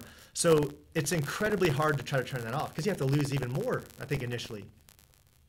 But it does, with or without that power, your path to blue belt for me, because I'm a professor and I get to choose why my guys. It's a clear domination of blue belts, but also a minimum requirements. Not everyone's gonna get promoted when they hit the minimums. And there are people that are kind of past due. If you look at my system, there's people that are training that says they could be higher, and you have to meet the minimum requirements, and I have to think you're at that level, right? So once you hit the minimum requirements, now I will be honest. I get that. As far as white belts go, you just about always hit blue belt when you hit my minimum requirements. Just about. I don't want to say it's guaranteed. It's not guaranteed. But I think I teach like 100 times more than most instructors do. You think if you've been to 200 of my classes, I give fucking 50 minutes of technique in a class, 10 techniques a night. We rep, and then it's, you know, there's a lot of technique. And I think some people, I listened to an argument last night. I hate to be so talkative, but last night I listened to Ben Askren say on Joe Rogan's show. Anyone know who Ben Askren is? Oh, yeah. You know who Ben Askren is? He's a 2-time Olympic wrestler, and he's an MMA fighter. Oh, the curly hair guy. Yeah. He says he was on Joe Rogan's. He says, yeah, he was on Joe Rogan's podcast, and he says, yeah, 99% of jiu-jitsu schools are doing it wrong. They're doing it wrong. And I listened to it, and I'm not trying to be condescending about the guy doing it wrong, you know. But I was like, wow, what are we doing wrong? Let me listen to this. And he says, yeah, they're doing it wrong. They go in there and they show a technique and they rep it 5 times. They show a technique, they rep it 5 times. He goes, the way we do it, he goes, I know, I'm a 2-time Olympian. I build world champions. I work with world champions. I'm not being condescending. I'm saying this for a reason. He said these things, and let's listen to what he didn't realize about what he's saying. What we'll do is we'll go in there and we'll fucking do a snap down for fucking 3 hours. You know, I'm exaggerating. He may not have said snap down. Basically, they'll drill a move until they're sick of it. They'll just sit there and double leg all day, an hour, double leg. And he goes, you know, this is how we teach techniques. This is how we do it. We drill the shit out of a move. And I'm like, that's great. That works. There is no question about that. Do you know how many of my kids would quit if I did that in one day? If I brought in our kids class and I made everyone do double legs for, let's just say, an hour. They're talking about hours of this. Let's just say I did it for an hour. They'd fucking hate it. They'd fucking hate it. First off, kids think, after I've done it 3 times, I got it, you know. Yeah, secondly, the amount of work and sweat. The girls, I'm out, see y'all later. Not for me, I'm gonna go do ballerina, whatever, I'm gonna do gymnastics. So that's not the best mentality for everyone. Number one, let's look at his first assumption he didn't realize he said. I make world champions, Olympians, I train. Okay, if you're trying to be a world champion, I agree with you. If that's your goal. If you're trying to make world champions, yes, you need to train like this. What if I'm trying to teach people self-defense? Jiu-jitsu schools aren't doing it wrong. We're teaching 45-year-old women who have kids and they have jobs and they're overweight. You're gonna make them do 100 fucking double legs? The fuck are you thinking, bro? Right? Or if they're the one getting taken down 100 times. Yeah. If you want to make a world champion, absolutely. But I say I can give you the knowledge of Ben Askren in 5 years. You can have the same knowledge as him. And then you can be as physical as you want. And then if you want to be a world champion, you can rep the shit out of those moves to complete perfection. I can take anyone in the world and give them the knowledge of a black belt in 5 years. I'm not saying I'll make them a black belt in 5 years. I may make them wait till they master the shit in 8 years.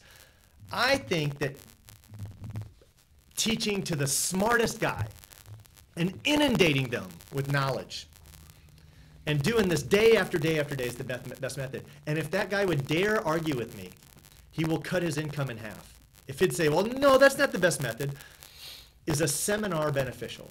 Do you pay to go to seminars? Yes, you do. You pay a lot of money. That's where you spend the most amount of your paying for training, right? To go to a seminar. What do you get in a seminar? You get a lot of moves. You don't go to a seminar and a dude reps one move. You're going to go to a seminar and you're going to get 10 moves, and you paid a lot of money for that. Why? Is it a lie? Is a seminar not beneficial? No, it is beneficial. I teach like every class is a seminar. The difference between me and another school is, if you go to the way it's typically ran, a typical school, at 3 years in, you're still seeing new moves. At purple belt, you're still learning new moves from your professor. They're teaching 3 moves a night. You know, they got 30 minutes of calisthenics and they're teaching 3 moves a night. With me, in a year, you've seen every move I have to teach. I get surprised at this point if I see something you haven't shown before. And by year, I get surprised if I remember it. I'm so old. I'm sorry. I fucking suck. By year 2 or 3, you've repped everything I know umpteen times. You have the knowledge of a black belt by year 3. Like, That's what I need. I know from you. yeah. You know And what then I it's mean? just a matter of repping and repping and repping. Right. And that happens by year 5, 6, 7, 8. You have all that knowledge, right? You have, I think, and now I know it's egotistical, but I'm just being honest. I'm not trying to be egotistical. I'm just being honest. I think I create more knowledgeable belts. I do. I think that my guys know more. I think if we took a 3-year practitioner at some really fucking good school and took my guy 3 years, like let's put Jason, someone that's been with me 3 years. Jason hasn't even been with me 3 years. He's been with me more like, he's actually trained about 2, right? He's Was he at another school before here? No, he'd never done any jiu-jitsu or any grappling, any wrestling, nothing. But he goes around other like. But 1/3 of the Louisiana, time he's Mexico. out to sea. At least 1/3 of the time. So in 3 years he's trained for 2. And Suspect. We don't know what he's doing. Conspiracy. and Just a shout out to you Jay. take a guy that's trained 2 years. Show me a guy that's trained 2 years that knows more than Jason. Bring me that guy. That dude bring- is bring legit me though. that Like guy. he studies constantly. Like while he's out now, he's Bring like me- memorizing shit. Bring me the girl. Bring me the girl that's better than Nikki at less than 3 years in. She's impressive. Bring I was her about- to me. Bring her to me. Put her. Let's let him go five times. See what happens. I mean, that was kind of proven though at the Friday Night Finishers. That one little. I think that was like the first competition I saw or watched Nikki compete in. And it was a 16 girl, if I'm not mistaken. Yeah, it was a lot of girls. It was a lot of girls that she competed against, older girls. I mean, and at that, and she lost her first match, but then went Beat that girl across twice. Yeah. went across and came back to She the was first person from the she lost loser to. bracket. From, yeah, and made her way up and Won. gold. Let's talk about why she lost that first match, though. Like the girl she lost to, she ended up coming back beating twice. She lost that first match because she was listening to me. I don't know if you noticed. I don't know if you went back and. I remember you mentioning that. She. What happened is I started yelling for her what to do. She had the girl in a Triangle dump, I She think is had what- her, yeah, and I said triangle dump. And Nikki doesn't use triangle dump, but she knows what it is. If she would have executed her game, she would have had that girl right then and there. But I got her to, and she lost on. I can't remember how she lost, but yeah, she lost. She had the win. She triangle She dumped the started wrong way or listening to me. something? Yeah, she went to the wrong side or something. And then the girl got out, and I should have shut up and just let the girl do her own jiu-jitsu. And I've lost listening to, it's happened to me before. And, so- and I've noticed that everybody's talking during, like you, and I'm not gonna name names, but one person saying something, other person saying something, another person saying something, like, Well, the last fight I was in, you were my coach, obviously, and I did that one-legged takedown, and I brought him down, and I heard you clear as day. It was like, keep on driving, because I wasn't going to drive anymore. I thought, this is done, I can't bring him down any further. And I heard you clear as day, and I kept on driving, and I got side control from that. Yeah, and then I like the way you, like, I watch other coaches, like, they've been in a few tournaments now. God, they're obnoxious. Not trying to be mean or anything, but they are. Like, I can out like 3 different moves. yeah, do like, this, do this, I do can this, and then barely that. hear what you're saying. We have great fans in Xequemate. They're yelling things too, and then here I am just trying not to die. I just yell, "Go best friend, Yeah. friend, go!" When you're, But with coach is like, if coach is even talking, it's because it's extremely important. So I'm gonna I can listen. yeah. At this point, there's things he says like, "Do this," and I'm like, "What is that?" So I don't know if this was a post thing because of what happened with you and Nikki, or if that's how you always been. But I like it. I mean, right before the fight, you were like, "Hey, do your jiu-jitsu, do what Yeah. works." And if I think you're doing something super stupid, I'm gonna say something. That's how I am. I don't. Yeah. The coaches that walk their student through everything, I think that student's operating at a half a second lag. If your Absolutely. student is trying to, if the coach is trying to walk the student through the entire competition and the student's even listening, you've got a lag going on. So there should be like the next move Well, versus and what you're supposed to get out of now. You do your black belt shit with the third and the fourth move, right? I mean, I could also say, dude, it's a little Comment cheating towards too, that, because like you got right? 2 people who have been training, were using what they know, but now the puppeteers, the coaches are telling you, like in tennis, you can't do that. You can't get no coaching in tennis during a match because that's against the rules. You're giving me answers. So I always thought that was a little weird too. Like, oh, like his guard's open. Like he doesn't know my guard's open, Yeah. but now he does because the opposite coaches yelled Yeah. it to him. the So first that's a little time weird. me and Tom rolled, it was weird.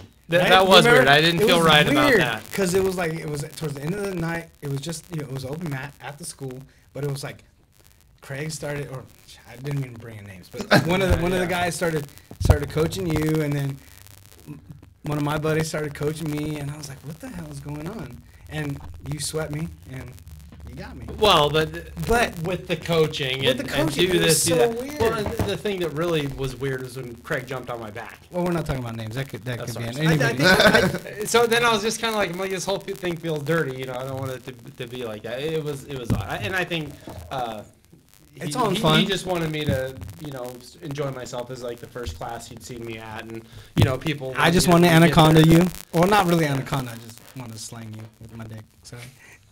Oh, going back to all over your face. Master Luis, right? Yes. And which Master he's having a Luis, seminar here tomorrow. Todd Williams brought tomorrow night. Todd Williams brought Master Luis to Jacksonville. He's the one who reached out to him and told him, "Hey, there's this need for you. Kind of come here," because that's the source. And he was up in Carolina, correct? Who? Master Luis. Like he hated the I weather don't remember somewhere. where he came from, but he moved around a little bit. He got brought to the Gracie Academy. Hoist is actually who brought him there. Hoist is who signed his paperwork. If I remember right, it was Hoist actually signed his paperwork to bring him there.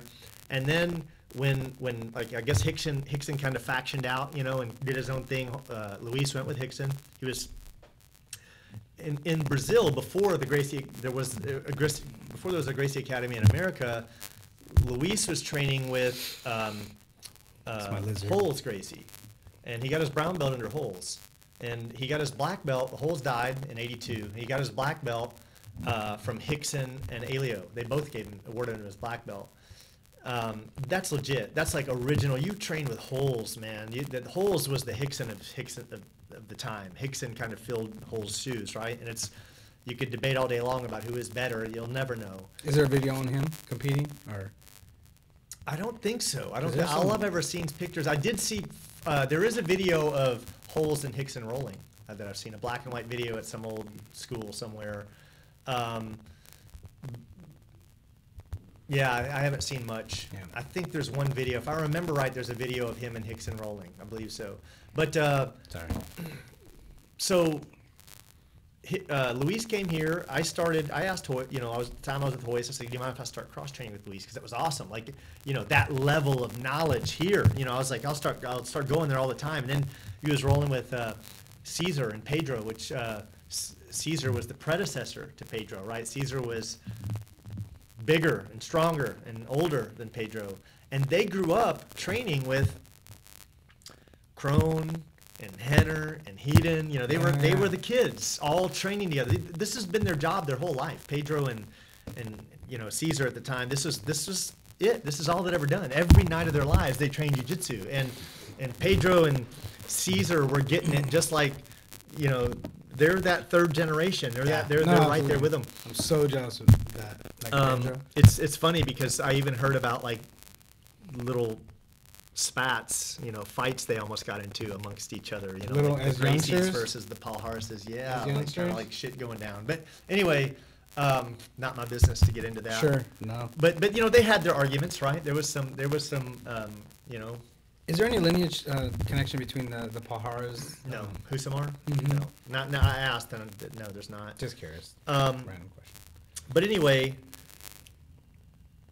I used to make it over there more. See, when I started training with Luis, I had my own company. The company was successful. I didn't have to, I didn't have to work. I could work when I wanted. I kind of built up to that point, and I trained with Luis often enough. When I lost my IT company, I had to start working for myself. I took an 8-to-5 job a couple years ago, and I lost it because I used to go with Luis all the time. We'd go train the JSO together. We actually used to train together as much as I should have, as much as I was supposed to. When I started working IT and not having I don't have an assistant instructor in the school. If I had one, it would be Jason, but when Jason gets back, his wife wants to spend all this time with him, and I understand nothing, but he's not really, he'll offer to do mornings, but it didn't really help me in the evenings, I need to be out training with Luis. I feel like there's a rift, between our schools. Our schools shouldn't be called our schools. It should be called our school. They should be coming over here. We should be going over there.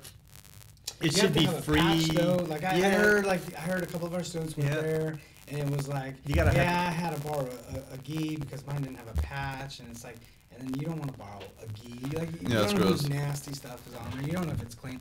Not saying that they're not clean at that school. I'm just saying, like, you don't know. Yeah, And you I don't have wanna I have a lie. gi with a patch because I went to the seminar, but I don't know.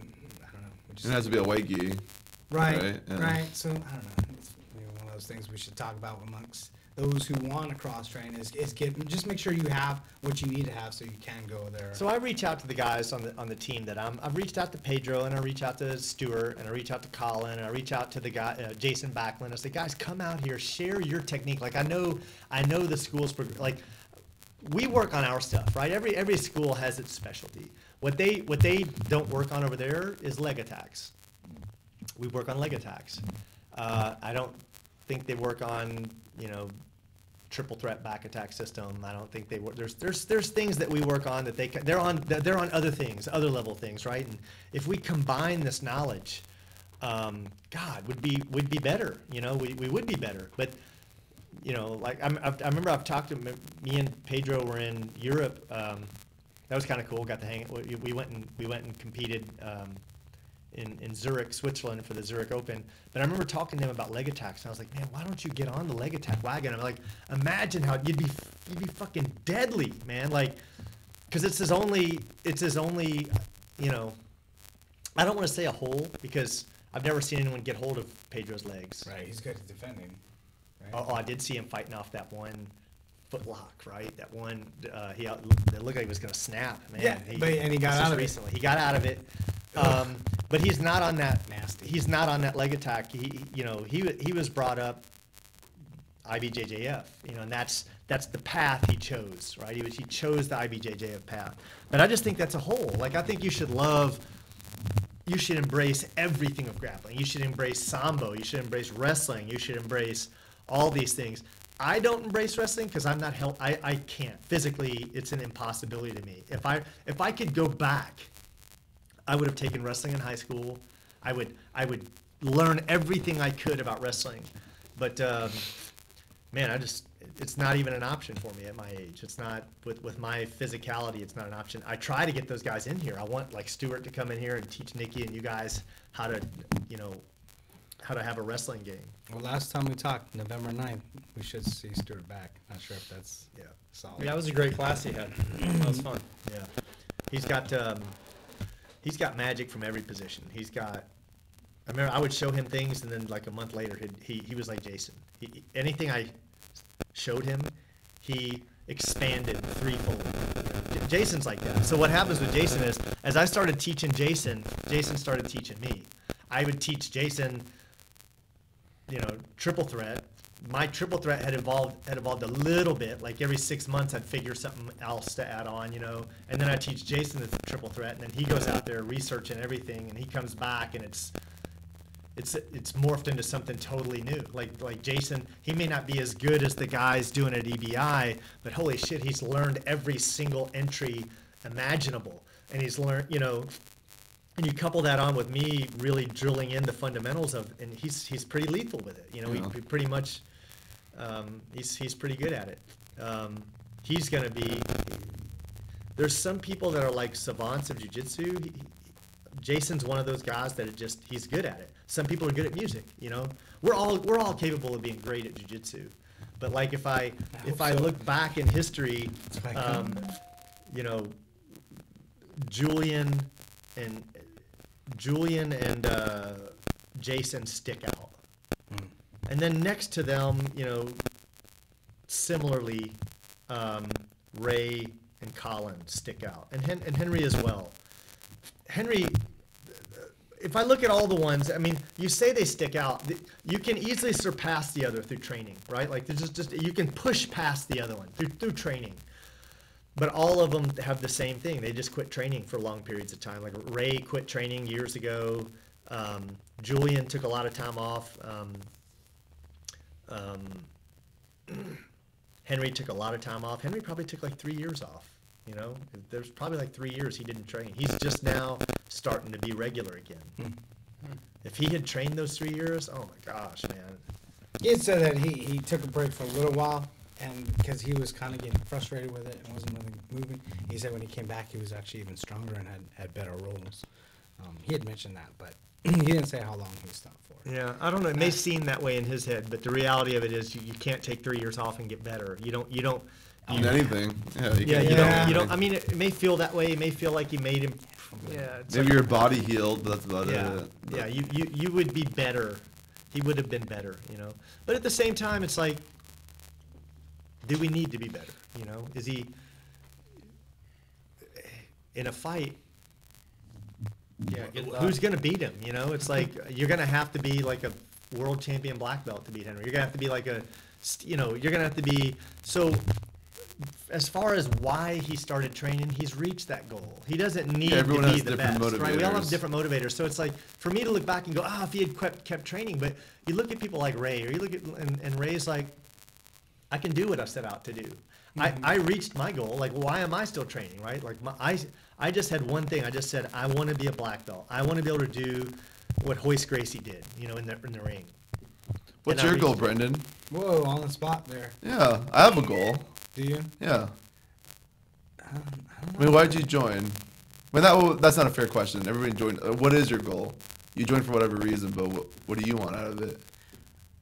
What I want out of it, I don't know. I mean, my goal, I guess, would be become a black belt and be able to teach. What are the odds? What odds are you giving yourself of being a black belt? 10%. You're only giving yourself 10% odds? No, 100%. No, honestly, Be honest. What do you honestly think your odds are of becoming a black belt? On 100%.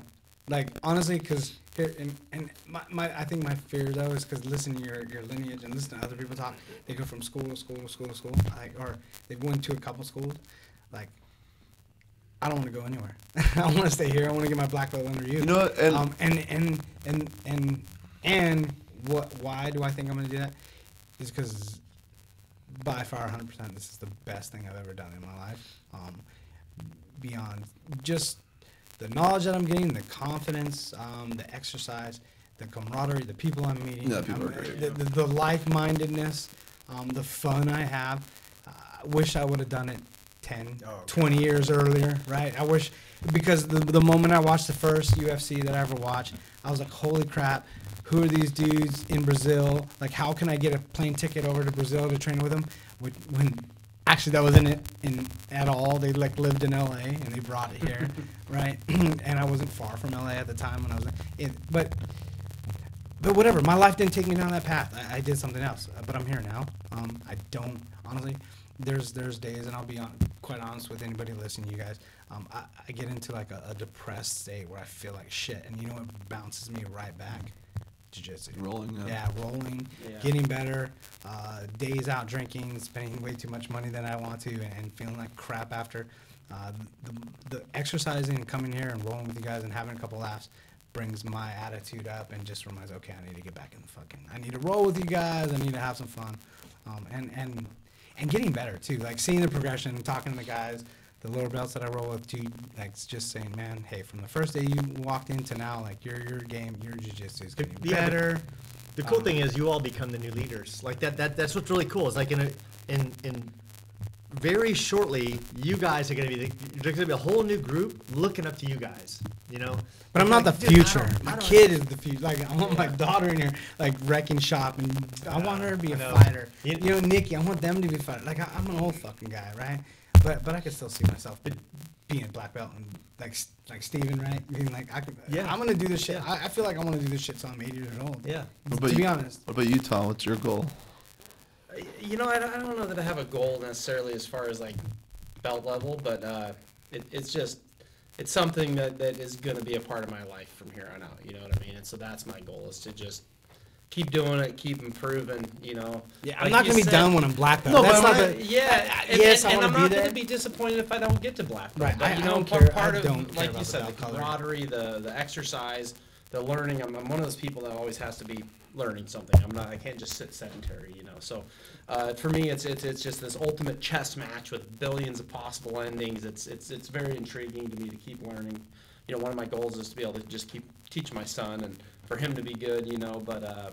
Yeah, he's It's the just future. something. It's just something that it's. I'm kind of disappointed myself that that I kind of got away from martial arts and just kind of started focusing on my career and other things and not as much on myself. You know, I'm sad that it took me this long to get back into it, you know, but it's just something I just want to be for it to be a part of my life and you know, the exercise and learning and getting better every day, you know. I mean, I've only been here a month and I feel like I've, you know, from the first time we rolled to the last, like I can see huge improvements, and that just, you know, it's like you say, it just cheers you up and makes you feel good, man. It's killer. But there's times I go home and God, I'm fucking sucking. And I know, right? You know, Yeah. like God, man. Yeah. And but One roll go to back the the next next, day, you and I know? was like, wow, I did yeah, pretty like, good. did you see today. that move I pulled off? Like, Right. it's just, it's I great. passed Jason's guard. But what about you? Actually, you're only 30, so I mean, you're into this a lot younger than we are. So, where do you see yourself going with this, or do you have goals that you set for yourself? I have a goal.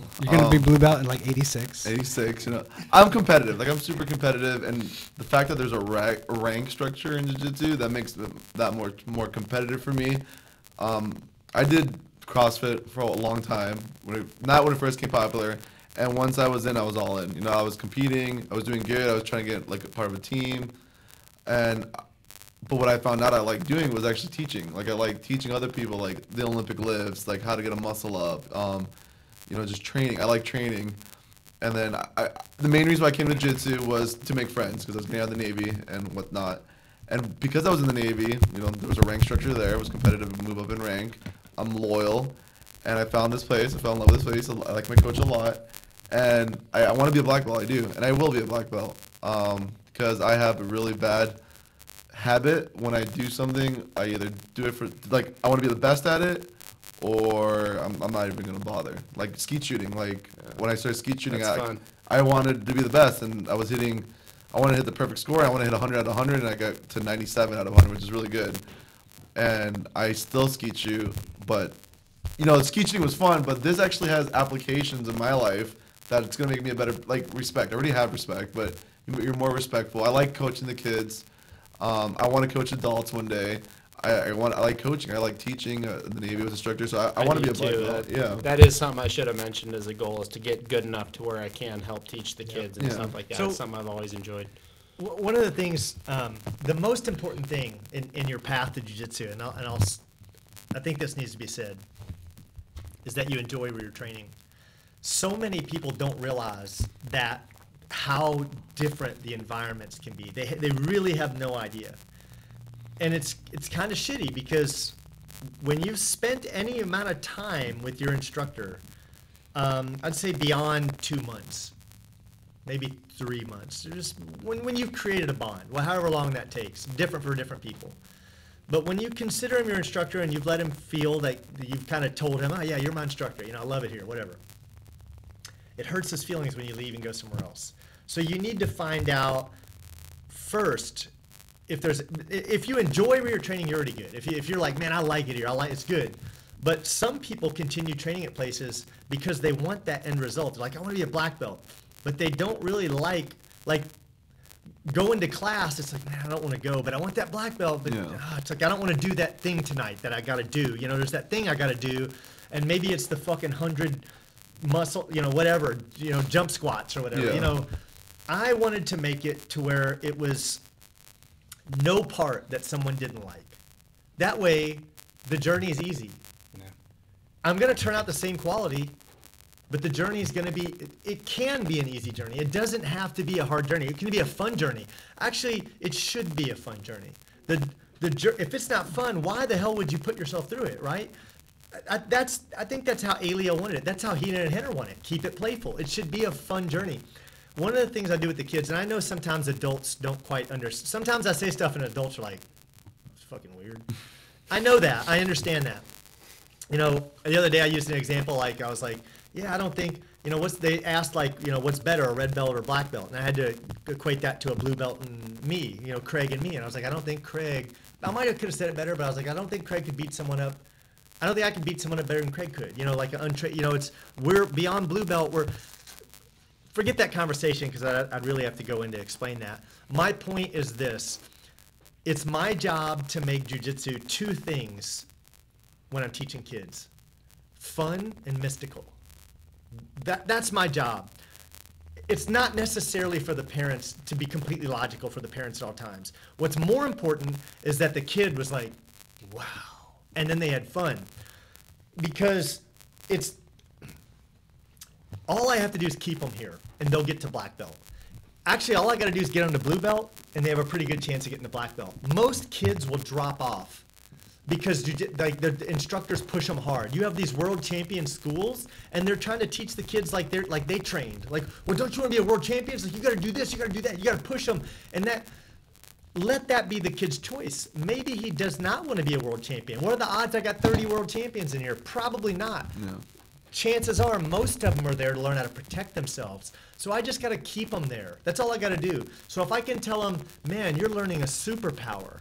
This is mystical. If you just get to blue belt, you can, no one can, and is there a slight bit of exaggeration? Yes, but that's my job. My job is to keep the kids there and make it fun. If I do that, I've served those kids right, because they will come to class every day and they will get better, sooner, faster. They will stay longer. They'll reach that pinnacle that they may not have otherwise reached. So that's how Abreu did it. Abreu did not push his kids. He let them choose if they wanted to. That's why there's plenty of most of the girls didn't train. Like, there's all these Gracies that just didn't train. Like on the female side, a lot of them didn't train. And he didn't push them to train.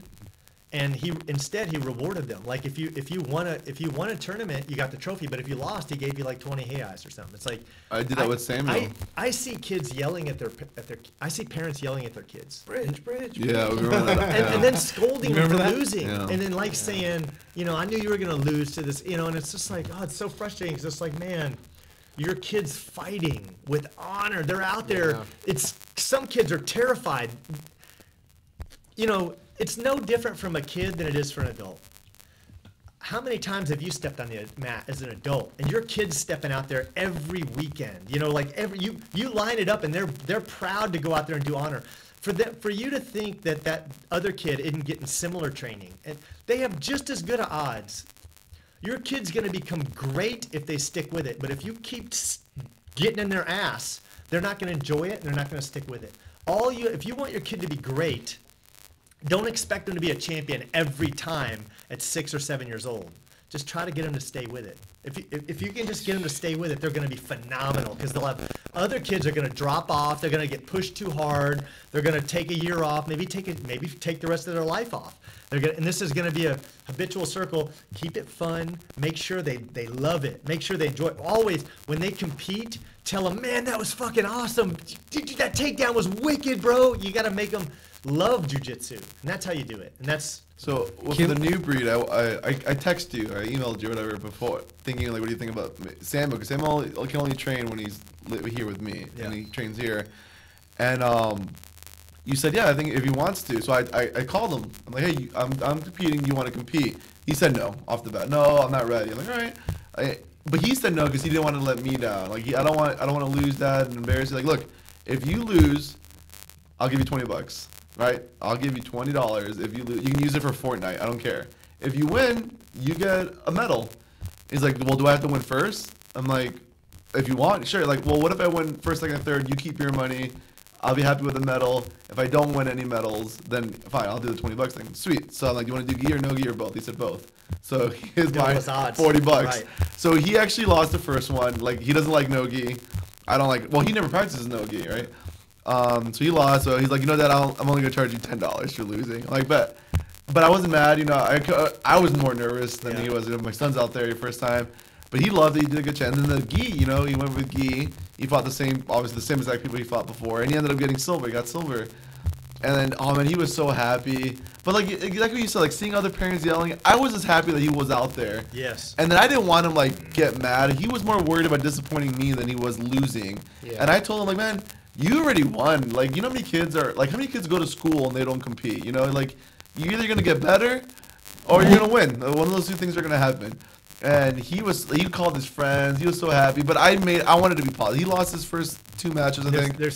And that's what, like, you know, I'm so proud of you, dude. Like, oh my gosh. That's how you gotta be. There's kids that go out there and get silver, and their parents fucking ream their asses That's for so it. lame. Like I knew you were gonna lose that kid. I Jeez. knew, and it's just like, oh my god, you're killing your kids enjoying. You're gonna make them hate the sport, and they're gonna be, once they're old enough to make up their own mind, they're done. There's a lot of stupid ass parents out. I think I'm one of the world's greatest dads. I really do. And my son tells me that, so it must be true, you know. Yeah. He's not You have a biased. coffee cup? Yeah, he's not biased at all. Yeah. But I mean, like, it's like training a dog. You know, if a dog does something wrong, you're not gonna beat his ass if you're trying to teach him something, because then this dog's never gonna want to learn how to do it again. Yeah. Now, like, if he's trying his best, like Samuel, not my dog now, and he's trying, he's willing to put in the work, great, you know. But if he pisses in the toaster, then yeah, you're gonna get grounded. You know not to piss in the toaster. But like, no, you're not gonna yell at kid because he got silver. And then you got bronze. Who pisses in a toaster? No one, right? But you It's know a that's dog weird. thing. That's not a rule, but everybody knows not to piss in a toaster. Isn't that weird? Okay. Yeah, I don't think people understand how fragile a kid's psyche Oh, is. super, and how dude. much our opinion means to them. They're so worried about We're the only disappointing us. opinion that It's matters, just so yeah. important to be like, hey man, no matter what happens today, I'm proud of you. You know, I mean, it's all about attaboys and pats on the back. And I mean, Positive reinforcement, They're 8, yeah. they're 10 years old. Who cares if you lose? Yeah. You know what I mean? Like, you're out here competing and that Dude, game my of balls, daughter makes the and ugliest I'm so drawings. proud of you, you know, and I love I them. grew up playing sports, and so many parents are so awful, and they're so hard on their kids. Run out on the football field, grabbing their 12-year-old son by the face mask and throwing him on the ground, That screaming doesn't at work. him because they missed a tackle. Yeah.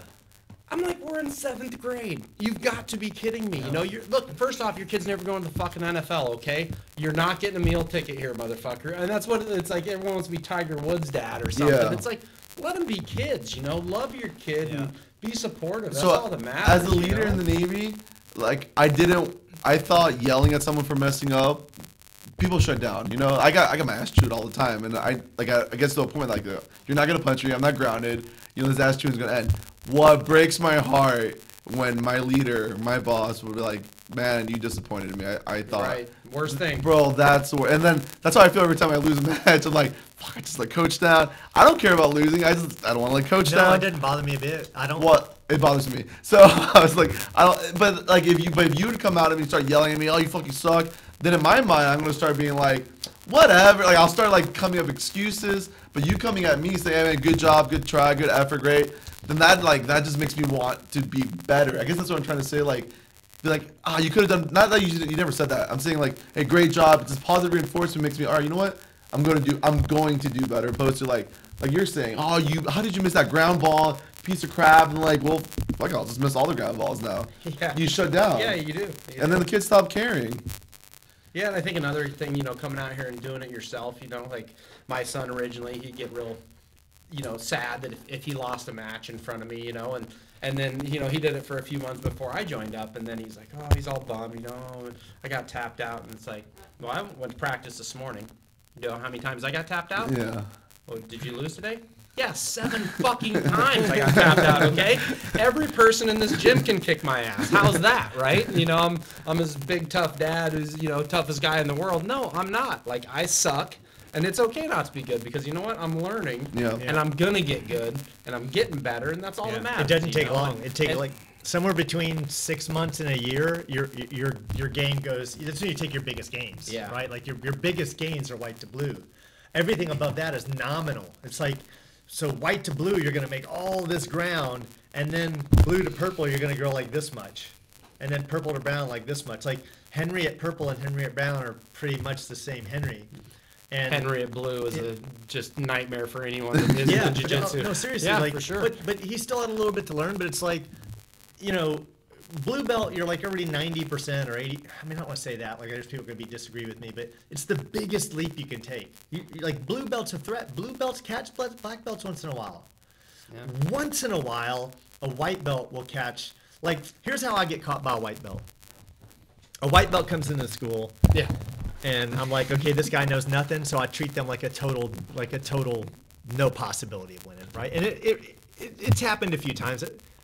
Did you get me as a white? You did, yeah. How was it? So I went for the Kimura, and I choked you out with my legs. So you knew something. Did you know something? Is that what it was? Like you knew My something? dad trained a little bit, and then he showed me stuff. Yeah. So what happened is Alex comes in, and I assume he knows nothing, right? And I totally disrespect his jiu-jitsu. Like, I'm just like fucking around with him like on a stupid level. And all of a sudden he pulls off some shit that I didn't expect him to know, right? So I'm like, oh shit. Now I'm like, all right.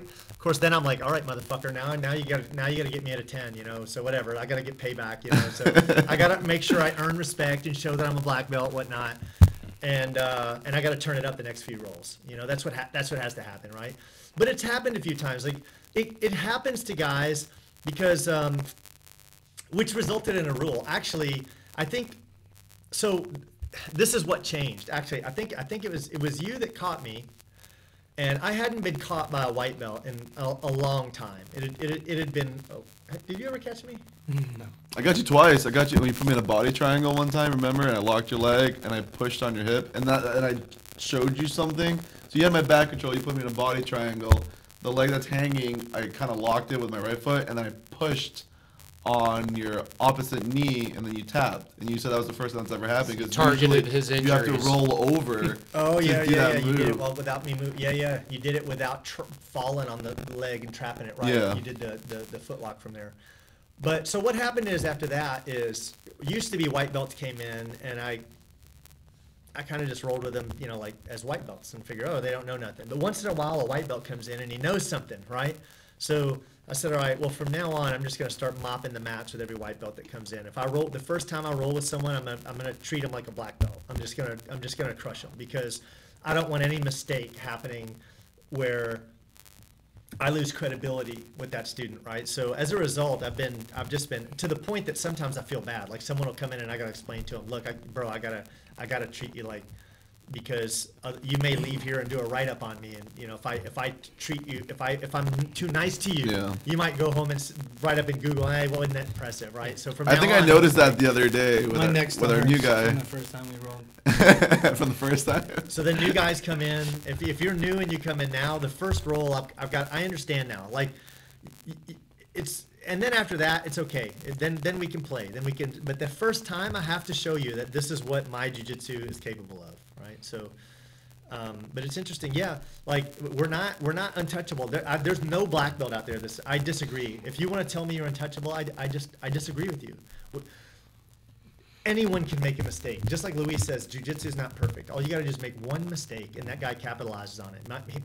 The odds of that happening may be slim, but the more you roll, the more chances of it are happening, right? Luck into something. Yep. So I think we're at 3 o'clock. That's a long one. But I think we should close out with some conspiracy talk. Like I think. I We're just think. gonna close I out. thought we were supposed to close out All too. right, guys, have a great No, weekend. I think we should Nice spend Sunday. 10 minutes. 10. I think we should spend 10 minutes because I feel it's my duty. I feel it's my duty to let people know that we live on a flat Earth. Oh. I do. Okay. I want to hear your. We'll convince I want Tom. to. No, I want to hear. Well, first off, where do you stand, Alex? Where do you stand on flat Earth versus spherical Earth? I say neither can be proved, and I'm going to believe the lesser popular because that's what people don't want us to believe, if that makes sense. I mean, we can't prove it. The ISS doesn't hover high enough to get a full picture, even if what we're seeing is real photos. I don't believe we went to the moon. I don't believe we go to space, and I feel like the reason behind that is religion. People just lying to see. So I don't think the Earth is flat, but I don't think it's round, and I'm going to lean to the lesser of the two evils. You're going egg shaped? I'm going to go. It's believable. Like the Bible talks about the Earth being like stationary. You know, if you're going to believe the Bible, you have to believe the Bible. And obviously, you know, that's fine. That's cool. But I do, so I can't just. It's not a buffet. It's also cool. Yeah, You know, absolutely. hey. I can't pick and choose what I want to believe. This is my absolute truth. This is my absolute truth. Well, that being said, like, is it possible the Earth is flat? Yeah, we believed it forever. Why? And then now we don't because, you know, people told us it's not true. So, I don't know, but I don't believe. I don't know. It just round doesn't make sense.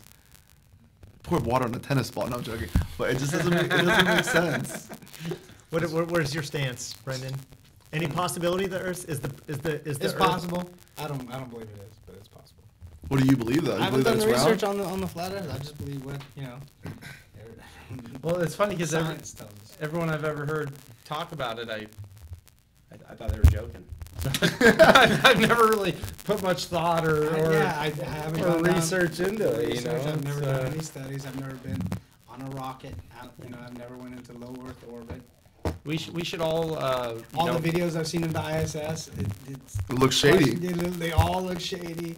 It's like let's pass a hat around and we'll get Bobby a trip around the world. You know, a continuous flight, right? He's going to go from Jacksonville and just fly the. no, you gotta go. That wouldn't do south. anything. That wouldn't prove anything. It wouldn't What would prove that anything. prove?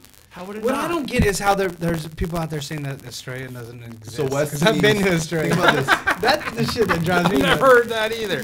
West and east, you're thinking about it as a globe. Think of west and east as a clock. Oh, okay, so you'd have to go north-south. North-south. Okay, well, You know, whichever direction the plane can't- needs But to you fly. can't North go. south on you and I farted. It's blocked. All governments in the world block north-south circumnavigation via the Antarctic Treaty. There's a treaty that was signed for like 40 or 60 years by 53 countries that said the treaty can't be revisited. It says it was signed, I think, between You're 58 not and allowed to 61. fly over Antarctica? No, it's And that would be the wall. That would be the. That would be shady? Is the. that Trump's wall? That would be the. So you got to have an open mind. Let's talk about it for a minute. I want to say this. So where do you stand on spherical Earth? Obviously. Like I said, I've not put any research or thought into it. I assumed it's round. I don't really have any reason to believe it's not, you know, but I like the stance of question everything, you know, so I respect it for sure. I at this point definitely have to say that, you know, I believe it is round. It doesn't make much sense for the For Jason. why everybody spend all the time and money to Let's lie look about at it, but who knows? I'm going to answer some of those questions real quick. I'm going to take a few questions. We'll try to keep it at like 5, maybe 10 minutes at the most. But I like talking about flat Earth, and for me, this is an opportunity. And everyone, so they can shut down now. If they're done with the jiu-jitsu portion, you can, because the remainder of the podcast is going to focus on flat Earth, which may be 5 or 10 minutes. and not gay porn. Not gay porn. So That's under the table. So here's the thing. Let's look at first off. Do you think we went to the moon? Another thing I never really thought much of. I'll tell you this: it would not surprise me a single bit if that was a lie, because I just We don't haven't. trust We our haven't. government. Oh, we I don't trust absolutely our haven't. media. We absolutely have. I have really wondered, like, well, then why did we quit?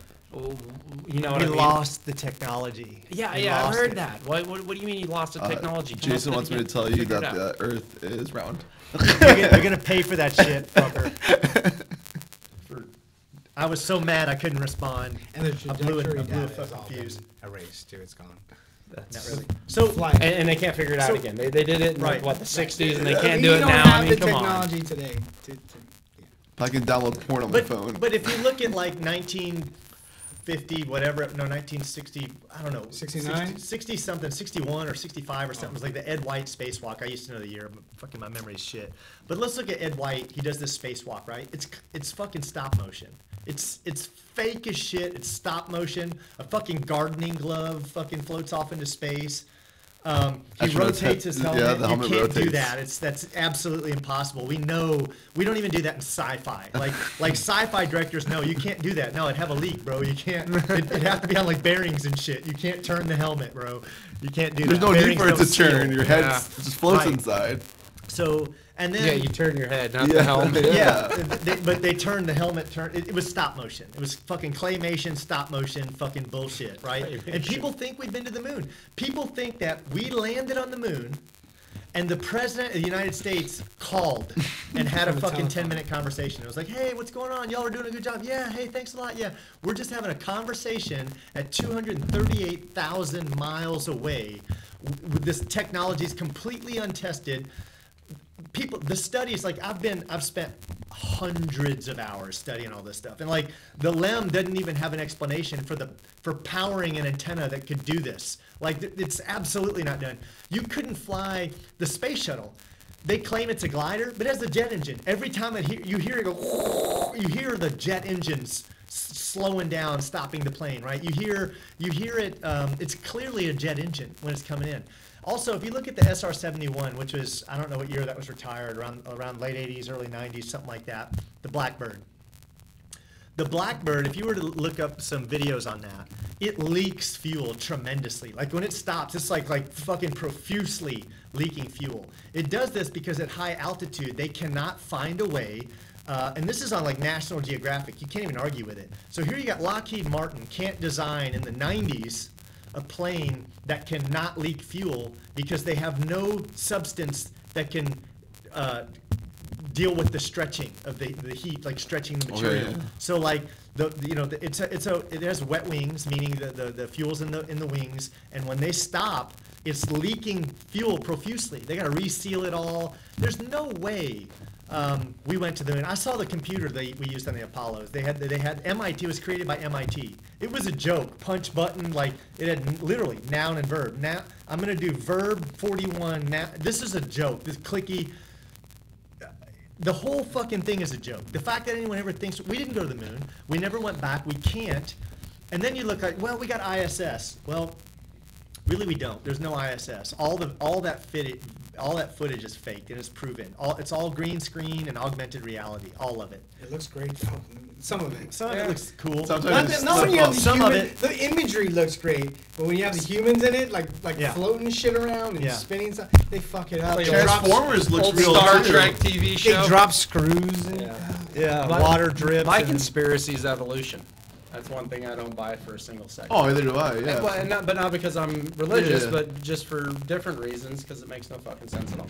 Like Well, and then it didn't happen. And that's what we you know? talk about, like why NASA fake, like even Yeah. science, like when I went through high school, or actually not even high school, younger than that, the Earth was what, millions of years old. Now as an adult, the Earth is billions of years old. Like They don't know. they don't know. No. And Carbon dating doesn't work. No, it doesn't.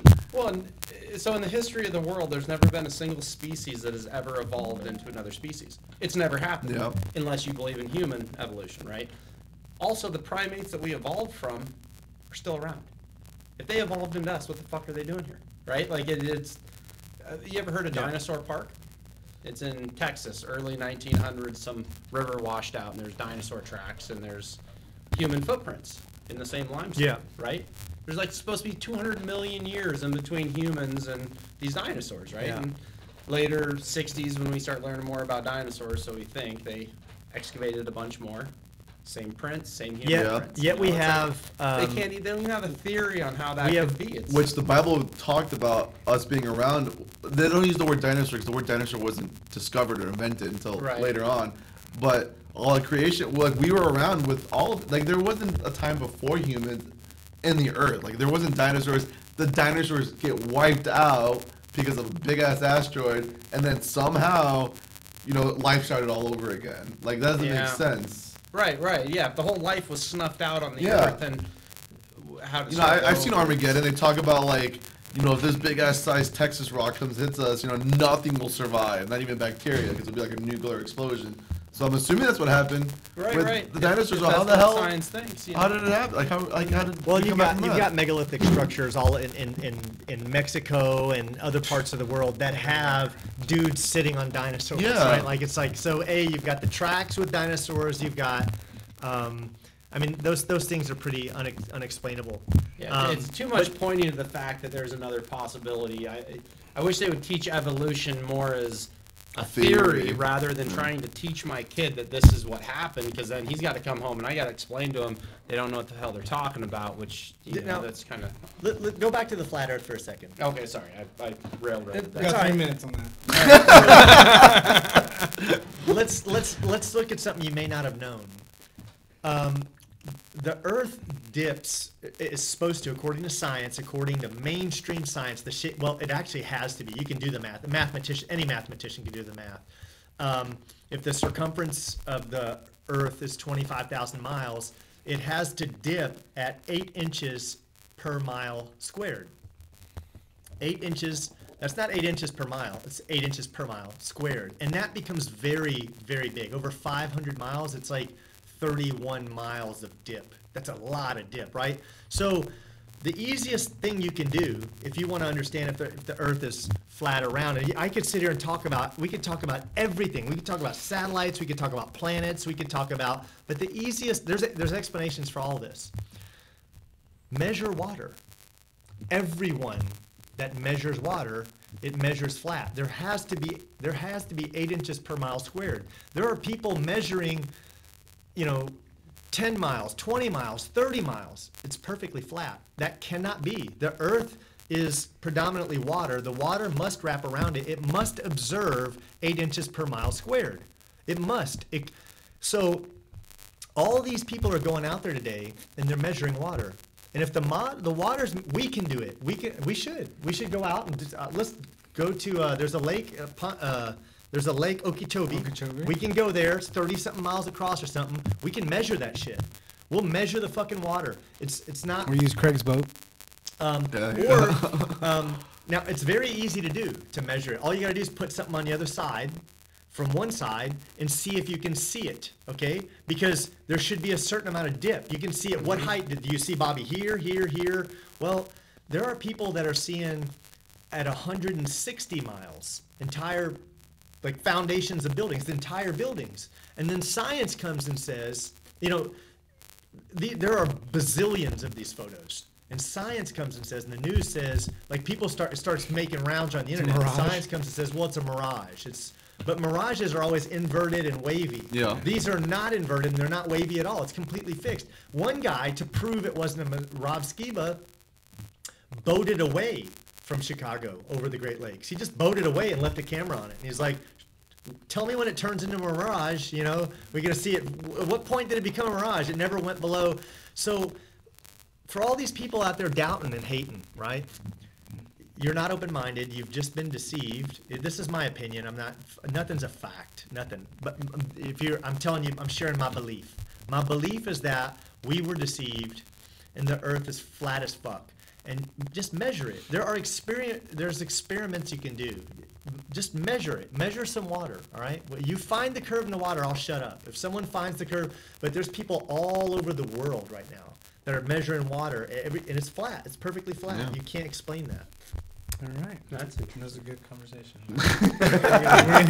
We're going to hit on that. We're at 10 minutes. All right. Anything else?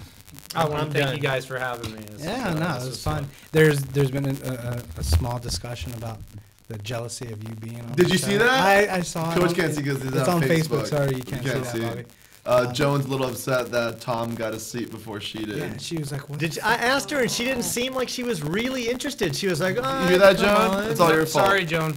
You can be on next week, Joan. Laura was like, fuck that. I'm just happy listening. I'd love to have Joan on. I actually talked to Joan and she was kind of like blasé about it. Like she didn't really seem super interested. I was like, hey, would you like to come on? Like, I asked Tom. He's like, yeah, fuck yeah, I'll come on. It was cool. So Joe's scared to say no. I thought he'd beat me up. There it is. Joan, don't act so blasé. Joan can be on next. I just think it's cool that we get on people who love jiu-jitsu. And, that's our family, right? That's our, and I like letting other people in the jiu-jitsu community know who we are, and I like letting them know the kind of the crazy shit that I'm into. So with that, we're gonna close out, guys. Thanks for joining. See you next time. Signing off.